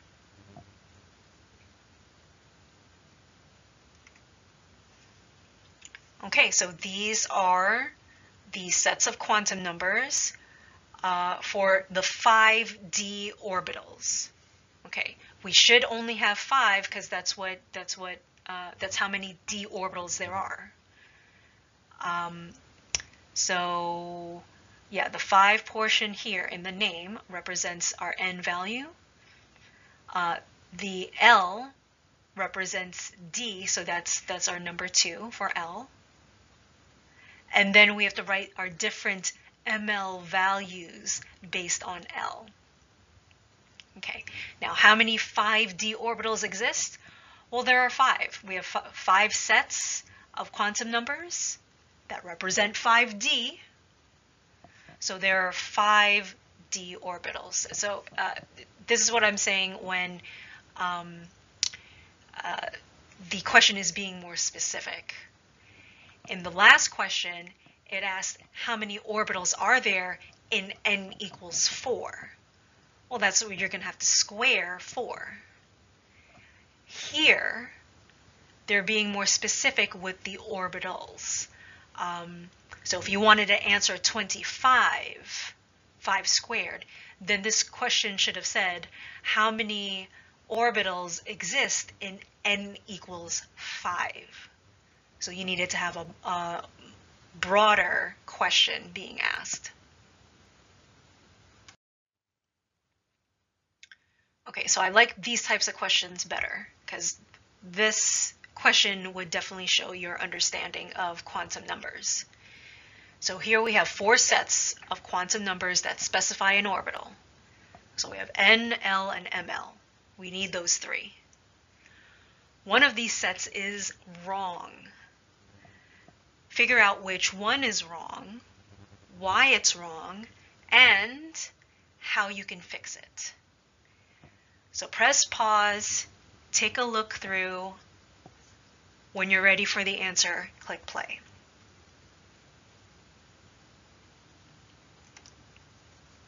Okay, so the answer is D. This is the wrong set.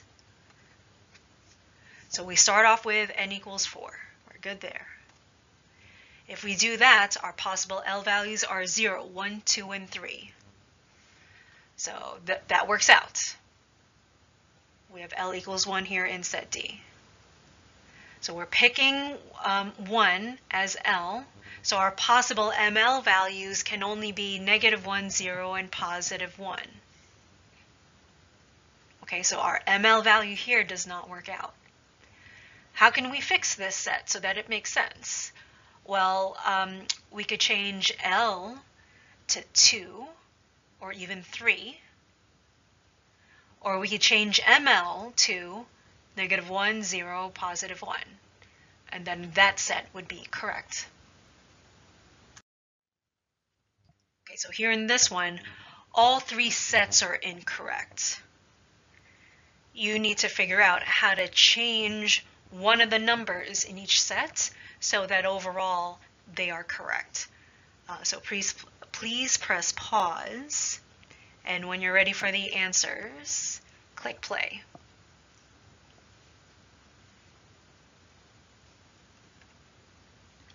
Okay, so for letter A, we could do one of 2 things. You might come up with something else, because I may have missed one or a few. Letter B, we could change ML to -1. And letter C, we could change N or L so that it can make sense. So remember that psi squared is probability density, or in other words, an orbital. So with an s orbital, you should picture something that's spherical, it's 3D, and you're most likely going to find an electron closer to the nucleus. So as you move further and further away from the nucleus, the less likely you are to find an electron. Now in the next couple of slides, you're going to see nodes in those orbitals. Now think back when we were talking about interference and destructive interference. A node is where nothing happens. If we were going to give it a numerical value, we'd give it a 0. So if you see a node in an orbital, that tells you that there is 0 probability of finding an electron in that space. You've seen this probability density graph before. It tells you the total probability of finding an electron in that orbital. Now with this graph, the radial distribution function, we are going to look at a specific distance from the nucleus. So here we're still looking at the 1s orbital. We're still looking at a sphere. Here it's telling us where are we going to find an electron? Most likely at 52.9 picometers away from the nucleus. Here you could see as n increases for the s orbital, the number of nodes also increase. So here we have the 2s orbital. You could see 2 areas where you're more likely to find electrons. This white space here in between the 2 blue areas, that would be a node. You are not going to find electrons in the node. And then moving on to 3s, the orbital is a little bit bigger because we have an extra energy level added onto it. We also have another node. So just generally speaking, the s orbital is going to be spherical. The ML value will always be 0. The number of nodes, though, you'd need n minus 1 to figure out how many nodes there are. So for the 1s orbital, there are 0 nodes. In the previous slide, we already saw that the 2s orbital would have 1 node and the 3s orbital would have 2 nodes. With p orbitals, you're only going to see them in the second energy level or higher. You could see that, here we go. You could see that there are 3 different values for ML because of the 3 different orientations of the p orbitals. Please remember that they are 2-lobed, and there's already 1 node at the nucleus. So instead of n minus 1 in figuring out the number of nodes, it's just n. Here are the 3 different p orbitals oriented along the 3 different axes. So if you see px, you know that the 2 lobes are situated along the x-axis. Also, you could see there is a node where the nucleus is located. So as you go higher and higher in the energy levels, you're still going to increase in the number of nodes, but it'll just be n instead of n minus 1, like with the s orbitals.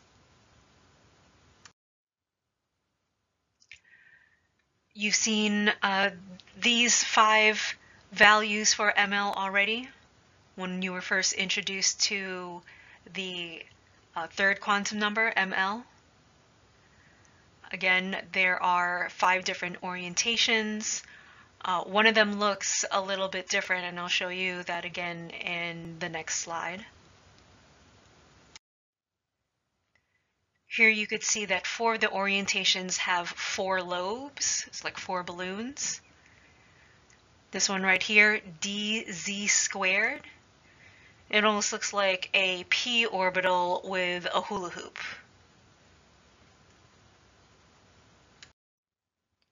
Finally, with the f orbitals, there are 7 different orientations for these orbitals.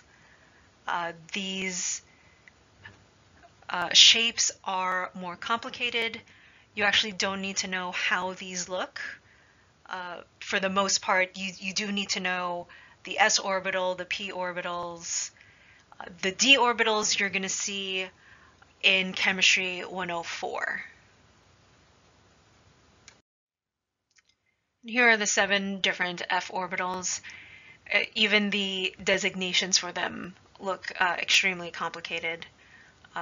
Again, you don't need to know how these look, you don't need to know the subscripts, but for sure you need to know and memorize the s orbital and the p orbitals.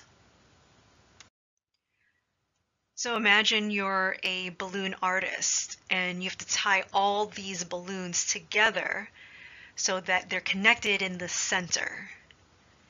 This is why atoms are spherical. They're all connected because of the nucleus in the center of that atom. You're going to learn more of orbital phases later on. The idea is very similar to constructive interference and destructive interference, except this time we're going to consider signs, so positive and negative. If they're the same sign, then the orbitals will be in phase with each other. If they're opposite in sign, then they're going to be out of phase with each other.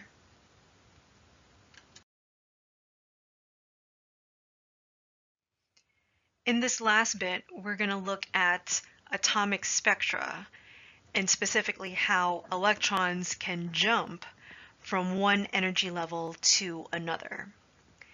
So in order for an electron to become excited, it has to absorb energy. It has to absorb a photon so that it can go from a lower energy level to a higher energy level. When that electron relaxes, then it's going to release energy. It's going to release some radiation and move from a higher energy level to a lower energy level. Now you'd have to think back to the photoelectric effect. That wavelength of light has to be the correct wavelength or reach a threshold frequency in order for electrons to absorb those photons and escape from the electron. This is the same idea here. You can't give me 28 quarters for that bottle of water. I'm going to need a $7 bill so that we can complete our transaction. Okay, so once those electrons absorb the correct photon size, or a photon with the correct amount of energy, then it's going to jump up to a higher energy level. Now remember in chapter 6, if there's something that has high potential energy, that object is going to be extremely unstable. So these electrons in high energy states, they're going to want to lose their energy and be in a more stable state. And as they lose energy, the radiation that's going to be released is going to correlate to the distance between the two energy levels. Here we have an example of an electron starting off at n equals 1, and it jumps up to n equals 3. It absorbed enough energy, it absorbed a photon to let it jump 2 energy levels. Now again, this energy level is way too high, it's very unstable, so the electron is going to relax down to a lower level. It doesn't have to go back down to 1, it just has to go back to a lower level. And in doing so, radiation is going to be released. Now, the type of radiation is going to depend on the difference in energy levels. So let's just say that the light that was released was red light, okay? If the electron relaxed down to the first energy level, well, now more energy was released.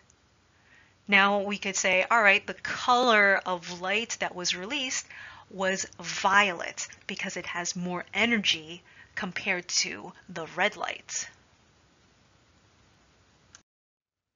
Now you saw in the previous example that excited electron in the third energy level can relax down either to the second level or to the first level. So it had two choices there. So when figuring out how many lines or how many wavelengths are going to be produced, we have to look at the energy state in which the electron is located and then apply n-1 to figure out how many lines would be generated. So we need to look at the difference in energy between the two levels if we want to figure out the energy of the photon that's being released. So here's our one of our equations, delta E atom. So we need to look at the energy states in the final state and in the initial states. We could take this equation here and just simplify it a bit. Again, it's final minus initial, but we're multiplying by a constant.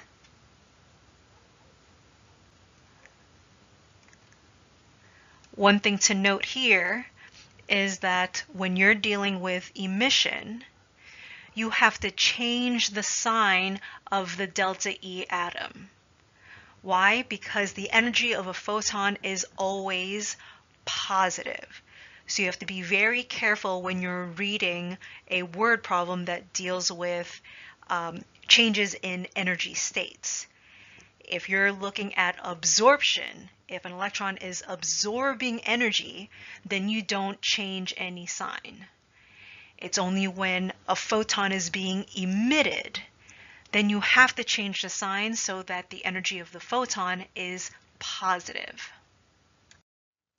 This is a very nice picture of the different jumps that electrons can take and their corresponding radiation emissions.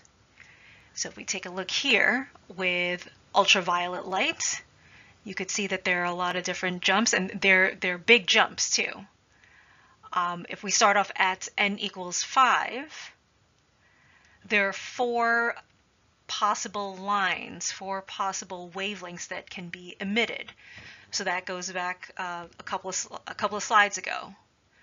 5 can jump down to 4, or to 3, or to 2, or to 1. Those were our 4 choices there. Okay, now let's compare that to the infrared light that's being emitted.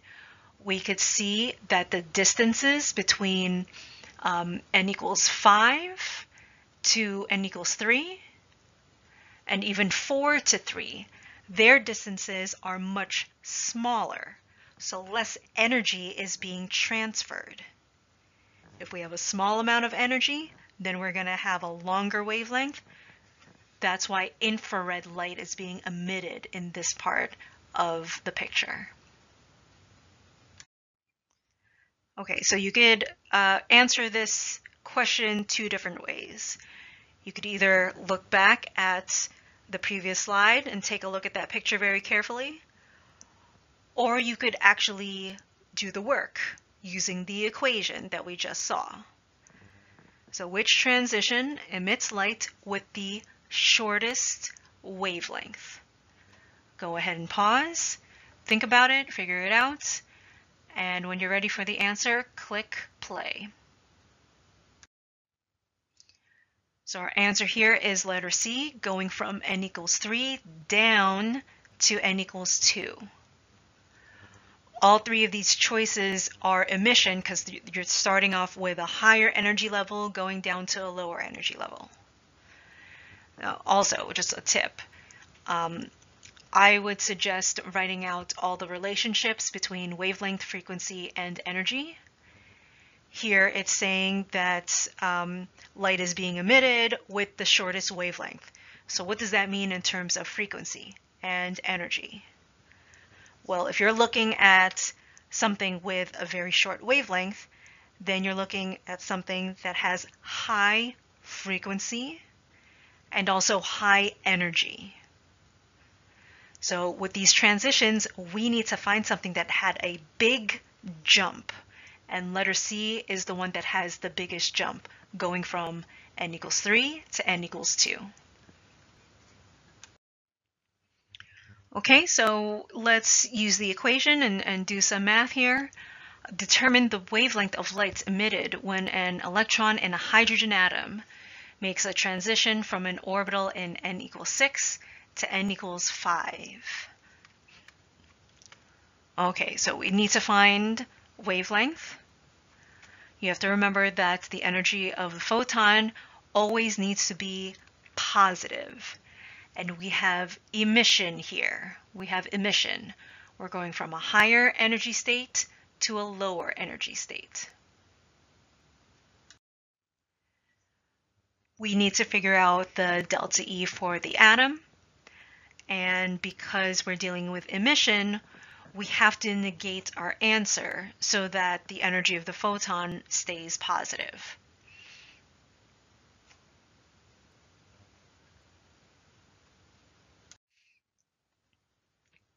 Okay, so here's the work.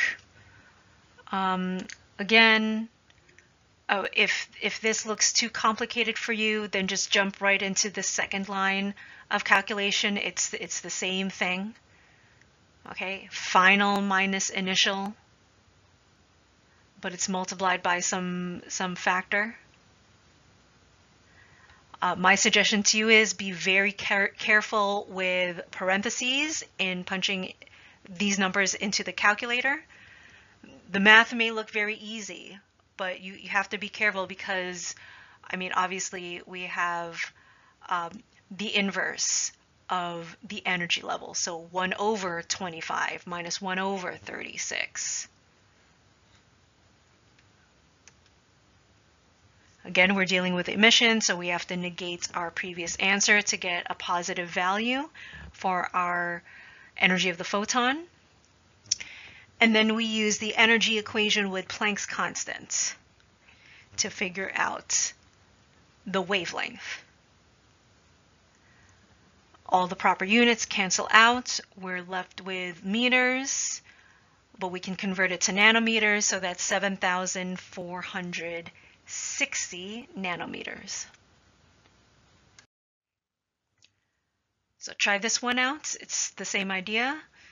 Determine the wavelength of the light absorbed when an electron in a hydrogen atom makes a transition from an orbital in which n equals 2 to an orbital in which n equals 7. Please pause the video, work out the math yourself.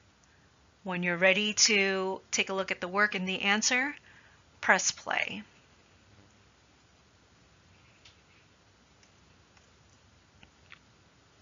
Okay, so again, we're using final minus initial. The final energy level minus initial energy level, but squared, and we're multiplying it by negative 2.18 times 10 to the negative 18 joules. Again, be very careful with your parentheses when you're punching this into the calculator. Okay, so here, the delta E of the atom is the same for the photon because light is being absorbed here, so we're not changing any signs. Light is being absorbed.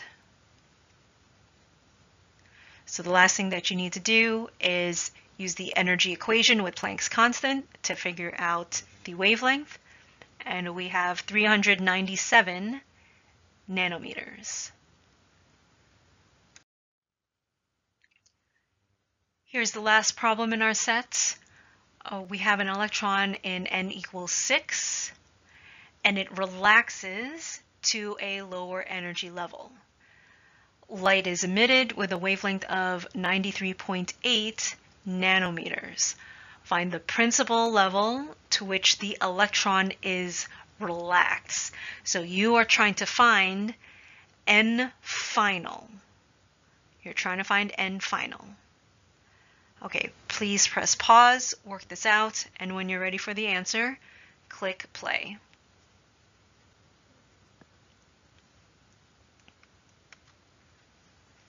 Okay, so we're going to need the energy of a photon. We're essentially working backwards here. So we need the energy of the photon. We're going to use our equation with Planck's constant. So here we have 2.1192 times 10 to the negative 18 joules. Because we're dealing with emission, the electron relaxes to a lower energy level. Because we're dealing with emission, we have to negate our previous answer. So we have to use the negative 2.1192 times 10 to the negative 18 joules. Okay, we're going to use the equation for delta E atom involving final minus initial. We are trying to find n final. Okay, it cannot be 1 over n final. It cannot be 1 over n final squared. It just has to be regular n final. Okay, let's start plugging everything in. We have our delta E atom from before. Our initial energy level was 6. Here we simplified our equation a bit. Okay, and then we added 1 over 36 to both sides, so we just have 1 over n final squared on one side. Okay, now this might seem confusing, but what we did here is we took the reciprocal. This is 1 over n final squared. The reciprocal of that is just n final squared. With the other side, the left-hand side, 0.999883. Taking the reciprocal of that is like saying 1 over 0.999883, and then pressing equal to, or enter on your calculator. And you're going to see that it's just 1. This is not our final answer. This is n final squared. We just want n final. So now we got to take the square root of both sides. So if we take the square root, it's just going to be n final on one side and 1 on the other side. So our final answer here is 1.